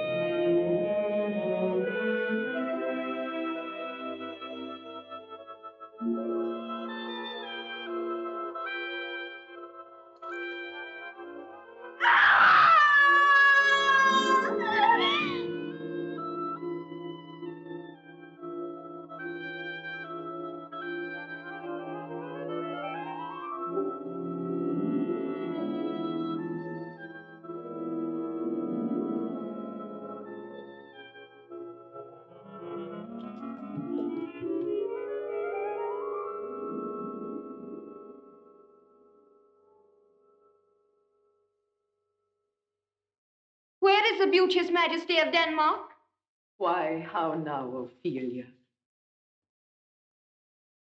Say you? Nay, pray you, mark. He is dead and gone, lady. He is dead and gone. At his head a grass green turf. At his heels a stone.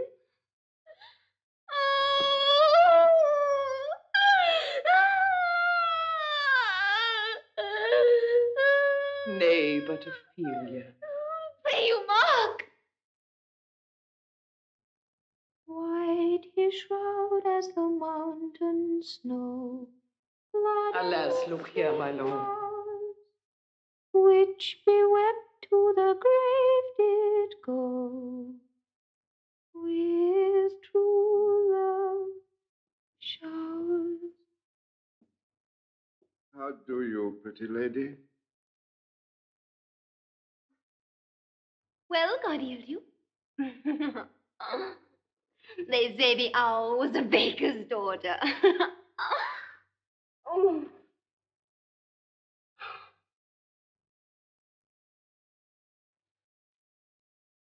Lord, we know what we are, but know not what we may be.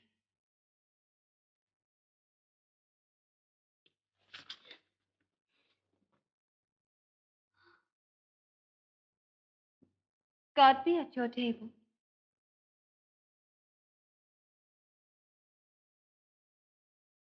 Distraction for our father. I hope all will be well. We must be patient. But I cannot choose but weep. To think they should lay him in the cold ground.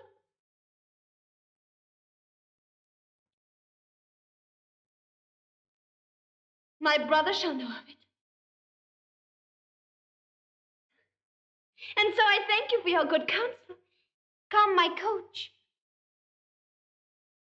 Good night, ladies. Sweet ladies. Good night. Good night. Follow her close. Give her good watch, I pray you.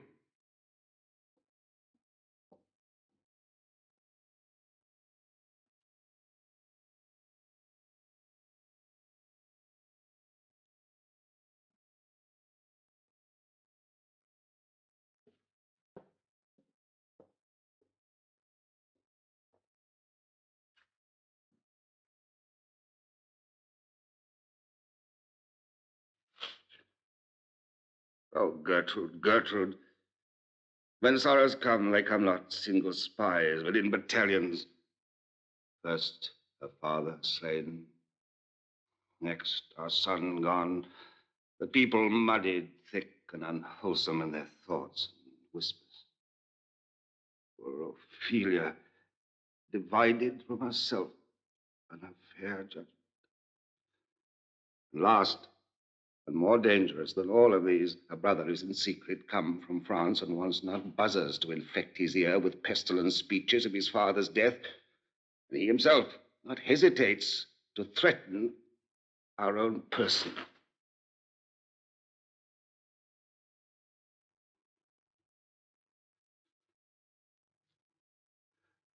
Oh, my dear Gertrude, this, like to a murdering piece, in many places gives me superfluous death. How now? What news?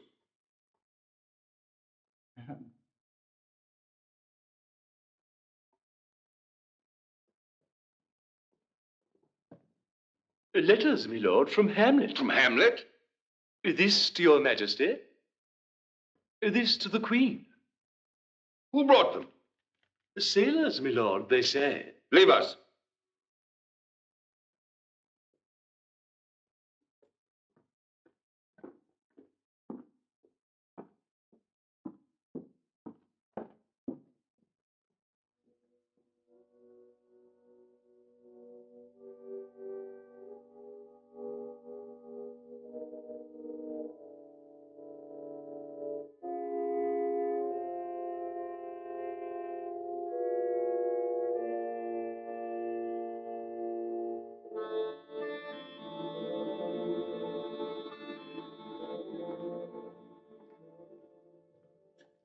God bless you, sir.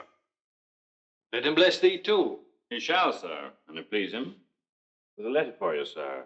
Comes from the ambassador that was bound for England. If the name be Horatio, as I am led to know it is.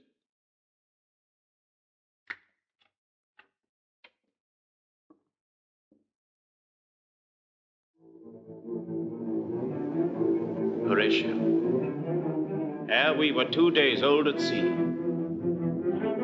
a pirate of very warlike appointment gave us chase. Finding ourselves too slow of sail, we put on a compelled valor. And in the grapple, I boarded them. On the instant, they got clear of our ship. So I alone became their prisoner. They have dealt with me like thieves of mercy, but they knew what they did. I am to do a good turn for them. Repair thou to me with as much speed as thou wouldst fly death. These good fellows will bring thee where I am. Farewell. He that thou knowest thine. Hamlet.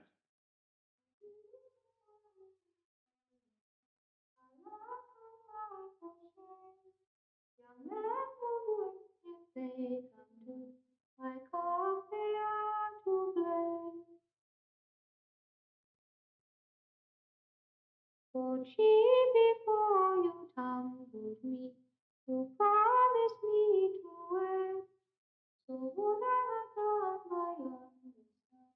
Come, that you may direct me to him from whom you brought this. Okay. I'll not be jumbled with. To hell, allegiance, vows to the blackest pit. I dare damnation. Only I'll be revenged most truly for my father. Claudius, if you desire to know the certainty of your dear father's death, is it written in your event that swoop stake you'll draw both friend and foe, winner and loser? None but his enemies. You know them, then. To his good friends, thus wide, I'll open my arms. Aye, now you speak like a good child and a true gentleman.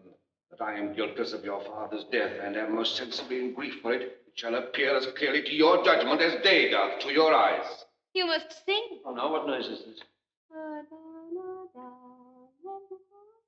Kind sister, sweet Ophelia.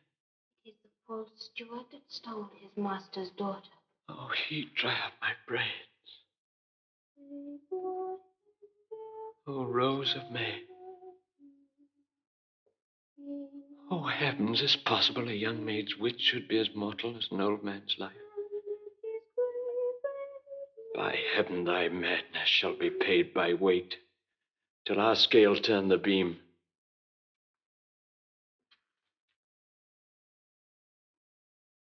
Fare you well, my dove.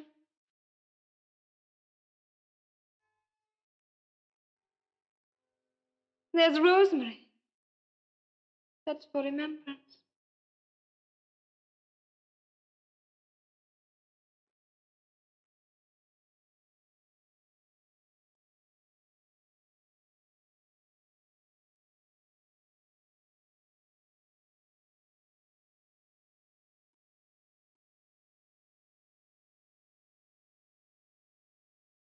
Pray you, love. Remember.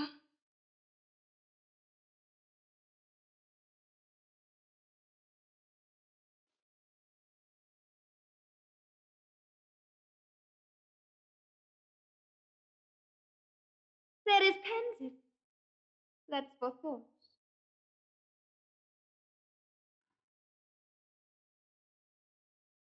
There's fennel for you and columbine. There's rue for you. And here's some for me. We may call it Herbal Grace or Sundays. Oh, you must wear your rue with a difference. There's a daisy. I would give you some violets, but they withered all when my father died. They say he made a good end. For bonny sweet hope it is all, my boy. Do you see this, oh God? And will he not come again? And will he not come again? No, no, he is dead. Go to thy deathbed.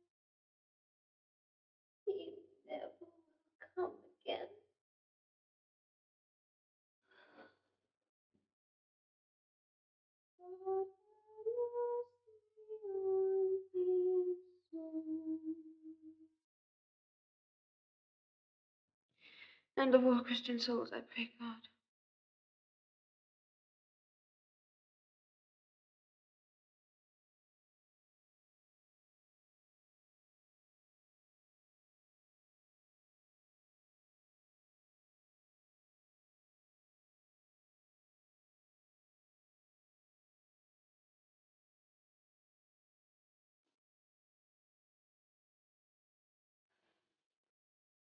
God be with you.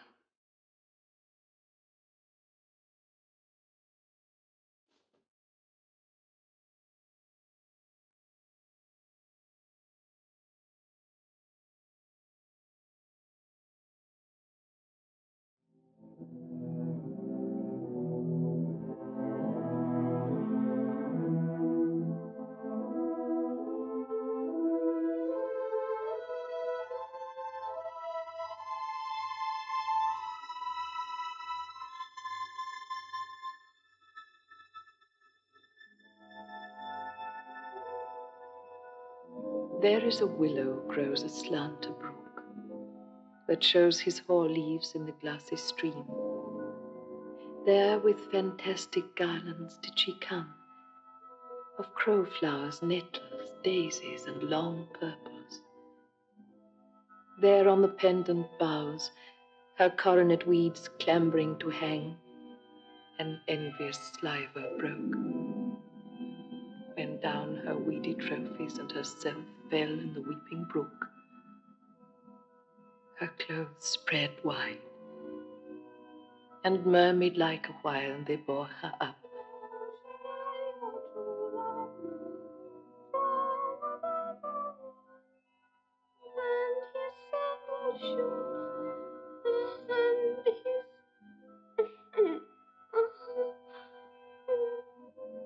But long it could not be, till that her garments, heavy with their drink, pulled the poor wretch from her melodious lay to muddy death. Alas, then she is drowned. Drowned. Drowned.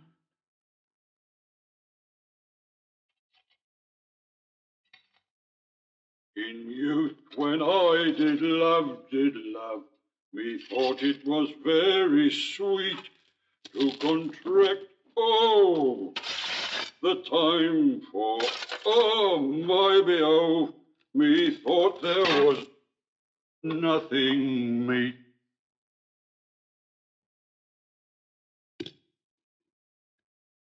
But age with his stealing steps hath clawed me in his clutch. Whose grave's this, sirrah? Mine, sir. I think it be thine indeed, for thou liest in it. You lie out, answer, therefore it is not yours. For my part, I do not lie in, and yet it is mine. Thou dost lie to be in, and say 'tis thine. 'Tis the dead, not the quick. Therefore thou liest. To the quick lie, sir, to the way again from me to you. What man dost thou dig it for? For no man, sir.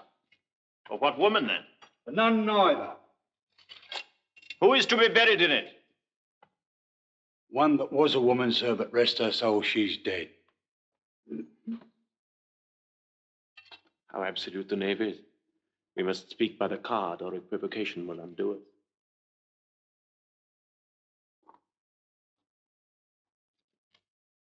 How long hast thou been grave maker? Of all the days in the year, I came to it that day that our last King Hamlet o'ercame Fortinbras. How long is that since? Cannot you tell that? Every fool can tell that. It was the very day that young Hamlet was born. He that is mad and sent into England. Aye, mad. Why was he sent into England? Why? Because he was mad. He shall recover his wits there. But if he do not, 'tis no great matter there. Why? Shall not be seen in him there. There the men are as mad as he. How came he mad? Very strangely, they say. How strangely? Faith, e'en by losing his wits. Upon what ground? Why, here in Denmark. How long will a man lie in the earth ere he rots? In faith, if he be not rotten before he die, he will last some 8 year, 9 year. A tanner will last you 9 year. Why he more than another? Why, sir? His hide is so tanned with his trade. It will keep out water a great while. And your water's a sore decayer of your horse and dead body. Here's a skull now. This skull hath lain in the earth 23 year.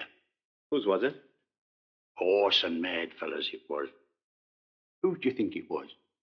I know not. A pestilence on him for a mad rogue. He poured a flagon of Rhenish on me head once. This same skull, sir, was Yorick's skull, the king's jester. This? In that. Let me see.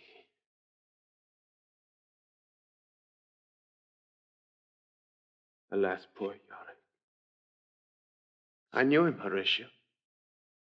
A fellow of infinite jest, of most excellent fancy. He hath borne me on his back 1,000 times. But now how abhorred in my imagination it is, my gorge rises it. Here hung those lips that I have kissed I know not how oft. Where be your gibes now? Your songs, your gambols, your flashes of merriment that were wont to set the table on a roar? Not one now to mock your own grinning, quite chop-fallen. Now get you to my lady's chamber. Tell her, let her paint an inch thick. To this favor she must come. Make her laugh at that.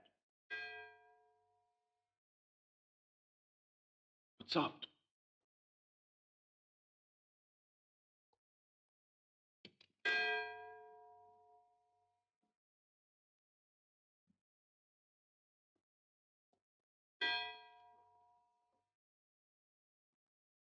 The king, the queen, the courtier. Who is this they follow? And with such meager rites. This doth betoken the corpse they follow did with desperate hand take its own life. Mark. What ceremony else? That is Laertes, a very noble youth. Mark. What ceremony else? Her obsequies have been as far enlarged as we have warranty. Her death was doubtful, and but that great command or sways the order, she should in ground unsanctified have lodged till the last trumpet. Must there no more be done? No more be done. We should profane the service of the dead to sing a requiem and such rest to her as to peace parted souls.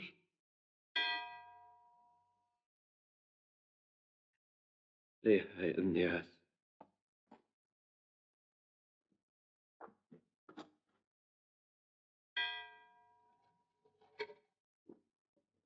And from her fair and unpolluted flesh may violence spring. I tell thee, churlish priest, a ministering angel shall my sister be when thou liest howling. What? The fair Ophelia.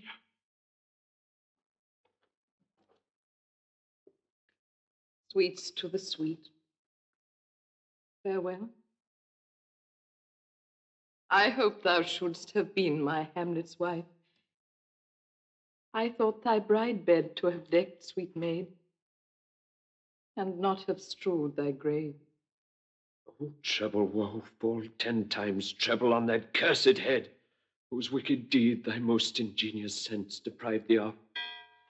Hold off the earth a while till I've caught her once more in my arms. Now pile your dust upon the quick and dead, till of this flat a mountain you have made. What is he whose grief bears such an emphasis? This is I, Hamlet the Dane. Devil, take thy soul. Thou prayest not well. I pray thee, take thy fingers from my throat. Hold off thy hand. Dr. Massander! My lord, be quiet. Why, I will fight with him upon this theme until my eyelids will run the wag. Oh, my son, what theme? I loved Ophelia. 40,000 brothers put up with all their quantity of love make up my sum. What wilt thou do for her? He's mad, Laertes. Don't show me what thou wilt do. Would weep, would fight, would fast, would tear thyself, would drink up poison, eat a crocodile, I'll do it.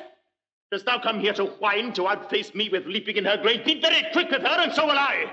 Or if thou pray to mountains, let them throw millions of acres on us. Nay, and thou mouth, I'll rant as well as thou. This is mere madness, and thus a while the fit will work in him. Anon, as patient as the female dove, his silence will sit drooping. Hear you, sir. What is the reason that you use me thus? I loved you ever? But it is no matter. Let Hercules himself do what he may. The cat will mew, and dog will have his day. I pray you, good Horatio, wait upon him. Good Gertrude, set some watch o'er your son.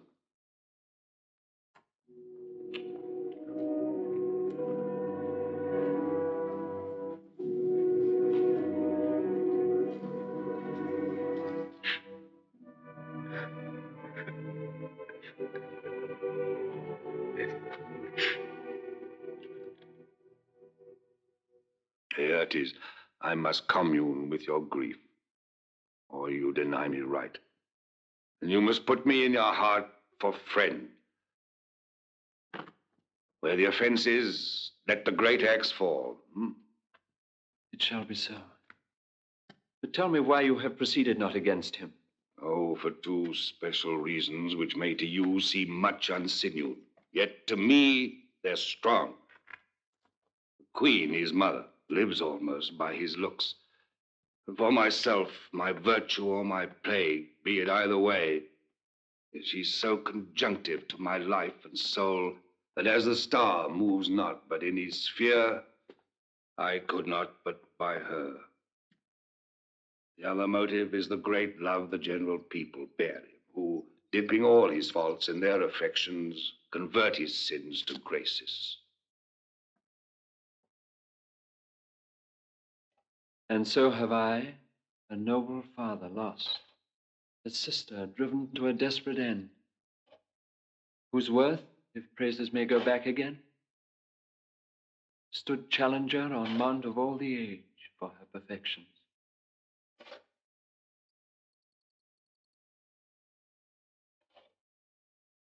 But my revenge will come. Break not your sleeps for that.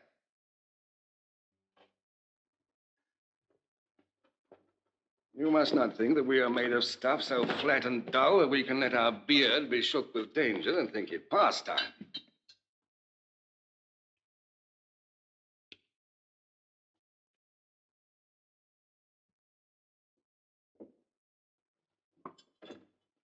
As he be now returned, I'll work him to an exploit now ripe in my device, under the which he shall not choose but fall. And for his death, no wind of blame shall breathe, and even his mother shall uncharge the practice and call it accident. My lord, I will be ruled more willingly if you devise it so that I might be the instrument. It falls right.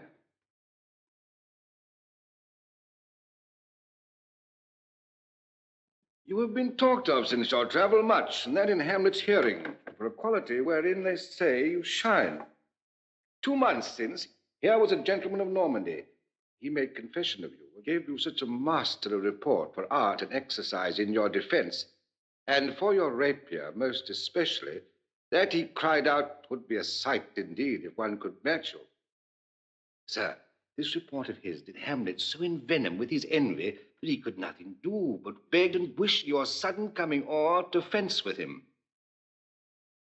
Now, out of this. What out of this, my lord? Laertes, was your father dear to you, or are you like the painting of the sorrow, a face without a heart? Why ask you this? That we would do, we should do when we would. This wood changes, hath abatements and delays, as many as there are words, or thoughts, or accidents. And then this should is like a spendthrift sigh. But to the quick of the Elsinore. We'll put on those shall praise your excellence, bring you in short together, and wager on your heads. Hamlet, being guileless, will not peruse the sword, so that with ease or with a little shuffling, you may choose a sword unbaited, and in a pass of practice requite him for your father. I will do it. And for that purpose, I'll anoint my sword. I bought an unction of a mountebank, so mortal, that if I dip a knife in it where it draws blood, no medicine so rare can save the thing from death. That is but scratched withal. If this should fail, soft, let me see. You'll make a solemn wager on your cunning.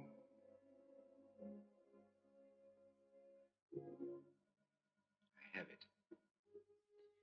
When in the action you are hot and dry, and that he calls for drink, I'll have prepared him a chalice for the nonce, whereon but sipping, if he perchance escape your venomed point, our purpose may hold there.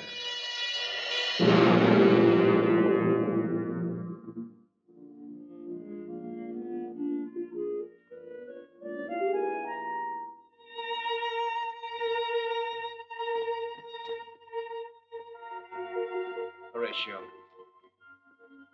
thou art e'en as just a man as e'er my conversation coped withal. Oh, my dear lord. Nay, do not think I flatter. For thou hast been as one in suffering all that suffers nothing. A man that fortune's buffets and rewards has ta'en with equal thanks. And blessed are those whose blood and judgment are so well commingled that they are not a pipe for fortune's finger to sound what stop she please. Give me that man that is not passion's slave, and I will wear him in my heart's core. Aye, in my heart of heart, as I do thee. Something too much of this. But I'm very sorry, good Horatio, that to Laertes I forgot myself. For by the image of my cause I see the portraiture of his. I court his favors. But sure the bravery of his grief did put me into a towering passion. Peace, who comes here? Ah, your lordship is right welcome back to Denmark. I humbly thank you, sir. Dost know this water fly?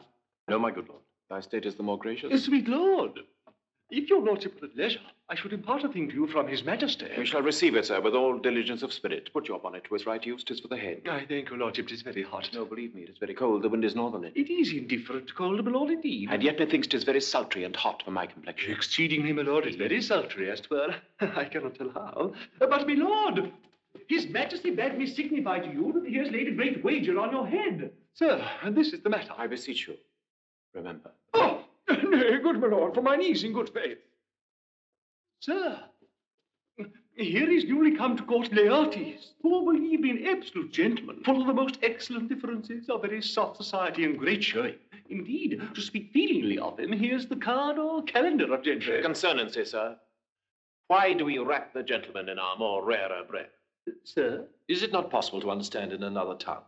You'll do better, sir, really. What imports the nomination of this gentleman? Of Laertes. Of him, sir. I know you are not ignorant of what excellence Laertes is. I mean, sir, for his weapon. What is his weapon? Rapier and dagger. That's two of his weapons, but what?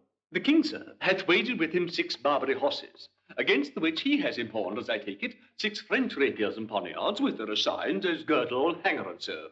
3 of the carriages, i' faith, are very dear to fancy, very responsive to the hilts, most delicate carriages, and of very liberal design. What call you the carriages? Carriages, sir, are the hangars. The phrase would be more germane to the matter if we could carry a cannon by our sides. I would it might be hangers till then, but The king, sir, hath laid, sir, that in a dozen passes between yourself and him, he shall not exceed you 3 hits. He hath laid on 12 for 9. And it would come to immediate trial if your lordship would vouchsafe the answer. How if I answer no? I mean, my lord, the opposition of your person in trial.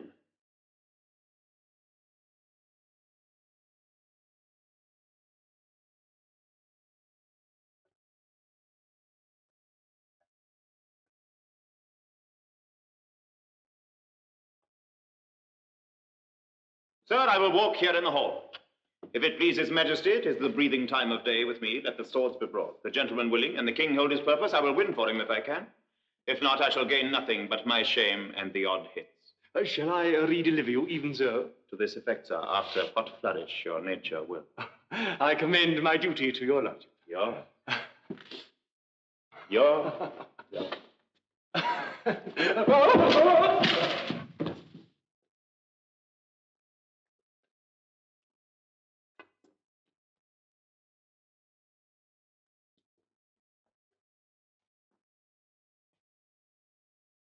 You will lose this wager, my lord. I do not think so. Since he went into France, I have been in continual practice. I shall win at the odds. Thou wouldst not think how ill all's here about my heart. But it is no matter. Nay, good my lord. It is but foolery. But it is just such a kind of misgiving as would perhaps trouble a woman. If your mind is like anything, obey it. I'll forestall their coming here and say you're not fit. Not a whit. We defy augury. There is special providence in the fall of a sparrow. If it be now, 'tis not to come. If it be not to come, it will be now. If it be not now, yet it will come. The readiness is all. There's a divinity that shapes our ends. Rough hew them how we will. Let be.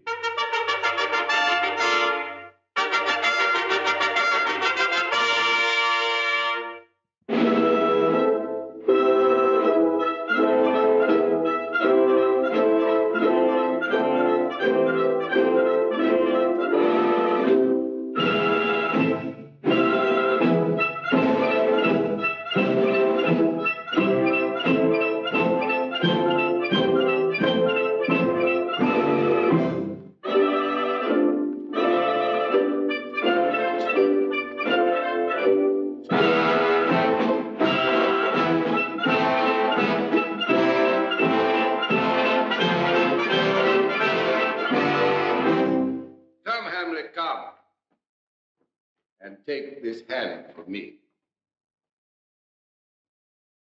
Give me your pardon, sir. I've done you wrong. But pardon it as you are a gentleman. This presence knows, and you must needs have heard, how I am punished with a sore distraction. What I have done that might your nature, honor, and exception roughly awake, I here proclaim was madness. Was Hamlet wronged, Laertes? Never Hamlet. If Hamlet from himself be ta'en away, and when he's not himself does wrong Laertes, then Hamlet does it not. Hamlet denies it. Who does it then? His madness. If it be so, Hamlet is of the faction that is wronged. His madness is poor Hamlet's enemy. Sir, in this audience, let my disclaiming from a purposed evil free me so far in your most generous thoughts that I have shot my arrow o'er the house and hurt my brother.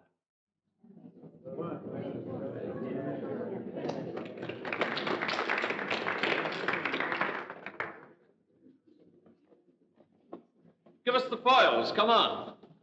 I'll be your foil, Laertes. In my ignorance, your skills shall, like a star in the darkest night, shine fiery indeed. You mock me, sir. No, by this hand. Give them the foils, young Osric. Cousin Hamlet, you know the wager. Very well, my lord. Your grace has laid the odds at the weaker side. I do not fear it. I've seen you both. Since he is bettered, we have therefore odds. This is too heavy. Let me see another.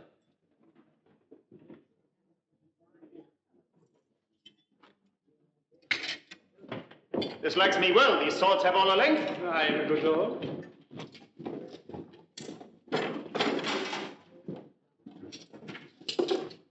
Set me the stoops of wine upon that table. If Hamlet give the first or second hit, let all the battlements their ordnance fire.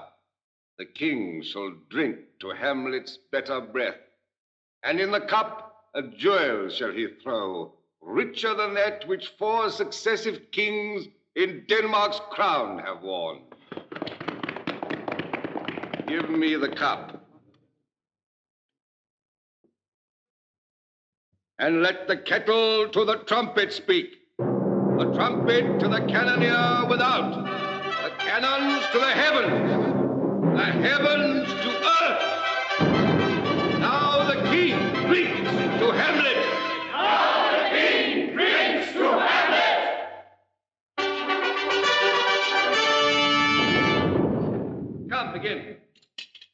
Laertes, bear a wary eye.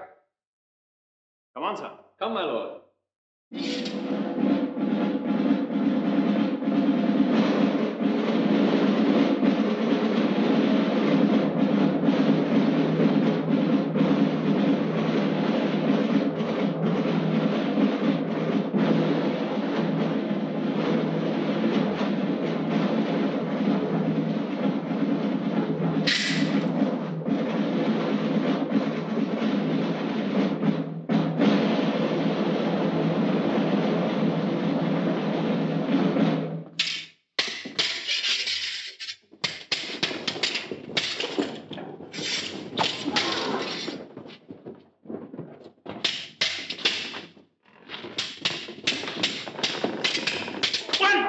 Judgment. A hit, a very palpable hit. Well, again. Hey.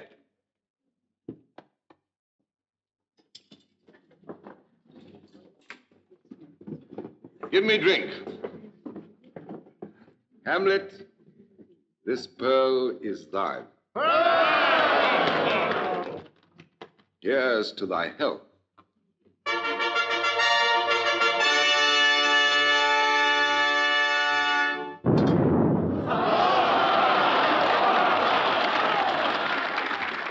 Give him the cup. I'll pay this bout first. Set it by a while.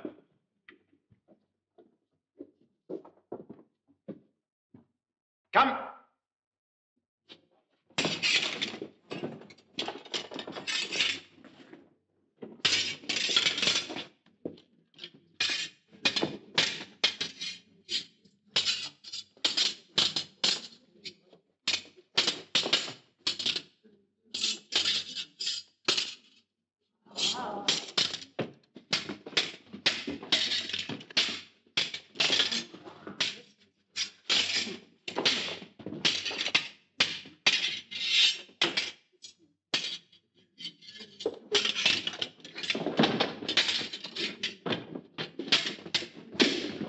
Another hit, what say you? A touch, I do confess. Our son shall win. He's hot and scant of breath. Here, Hamlet, take my napkin, rub thy brows. Good Gertrude, do not drink! I will, my lord. I pray you pardon me. The queen carouses to thy fortune, Hamlet. Good, madam. It's too late. My lord, I'll hit him now. I do not think it. It is almost against my conscience. Let me wipe thy face.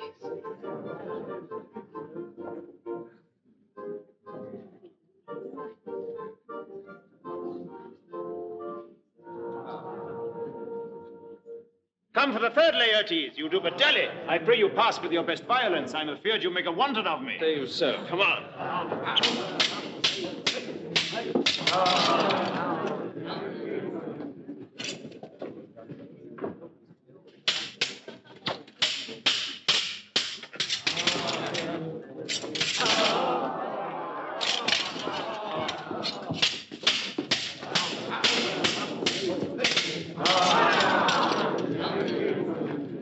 Nothing, neither way.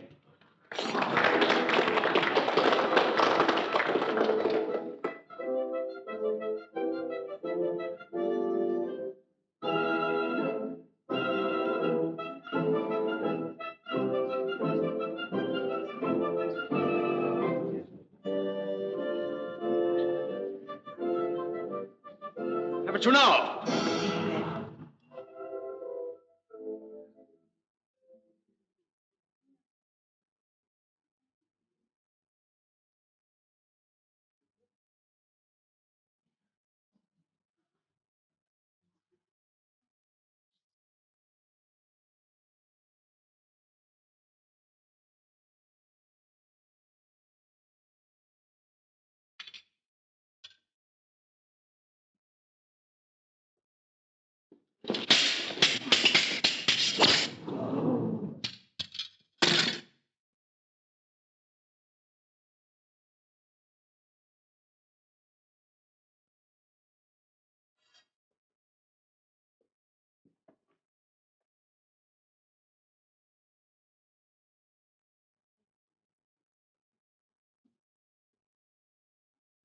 them, they're incensed. Nay, come again.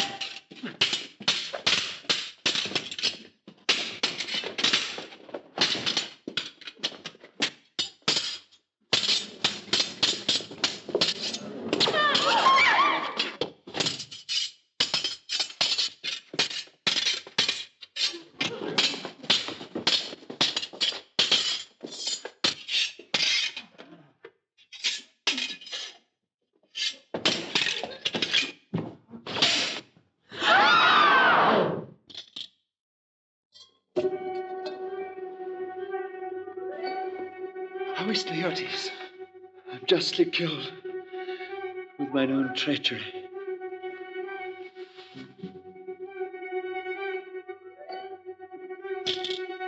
How is it, my lord? How does the Queen? He swooned to see them bleed. No. No. A drink. A drink. Oh, my dear Hamlet.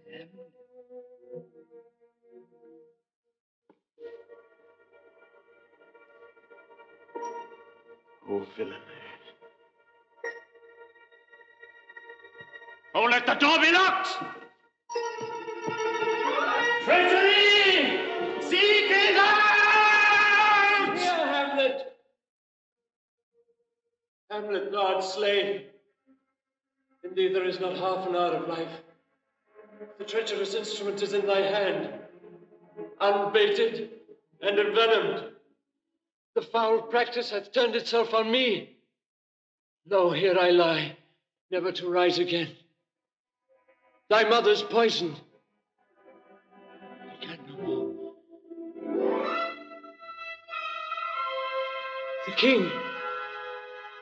The king's to blame. The point envenomed, too. Then venom to thy work!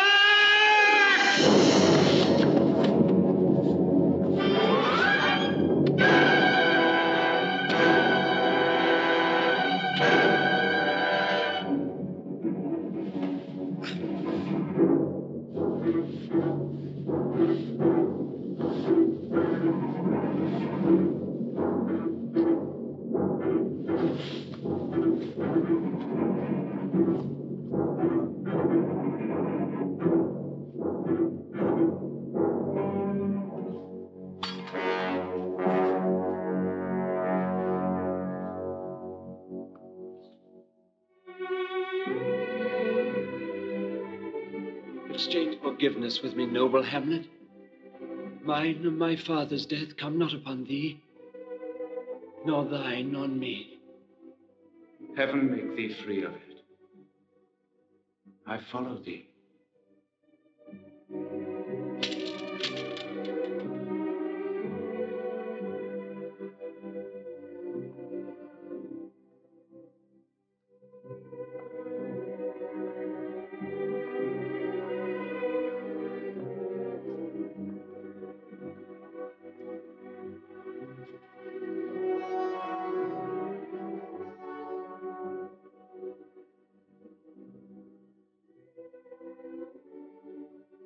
I am dead, Horatio.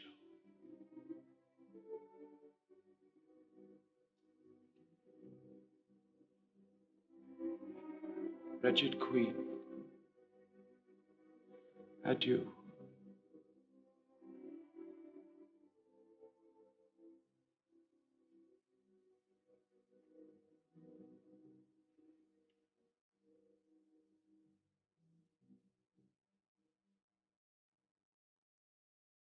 You that look pale and tremble at this chance, that are but mutes or audience to this act, had I but time, as this fell Sergeant Death is strict in his arrest, oh, I could tell you, but let it be.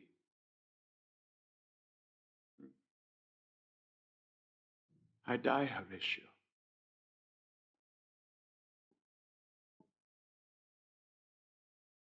The potent poison quite o'ergrows my spirit.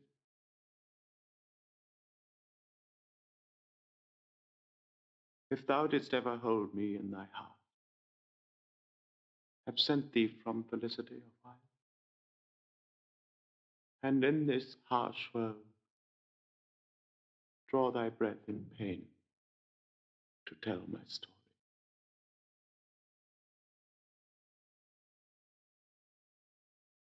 The rest is silence.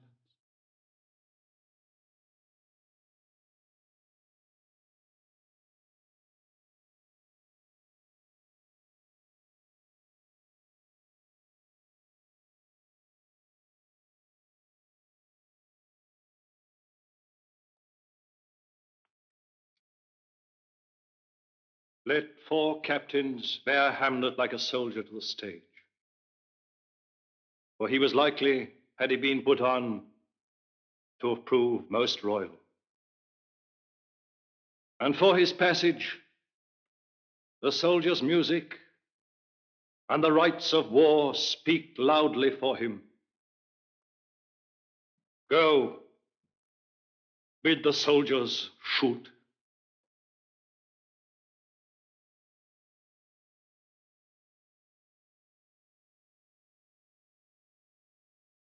Good night, sweet prince, and flights of angels sing thee to thy rest.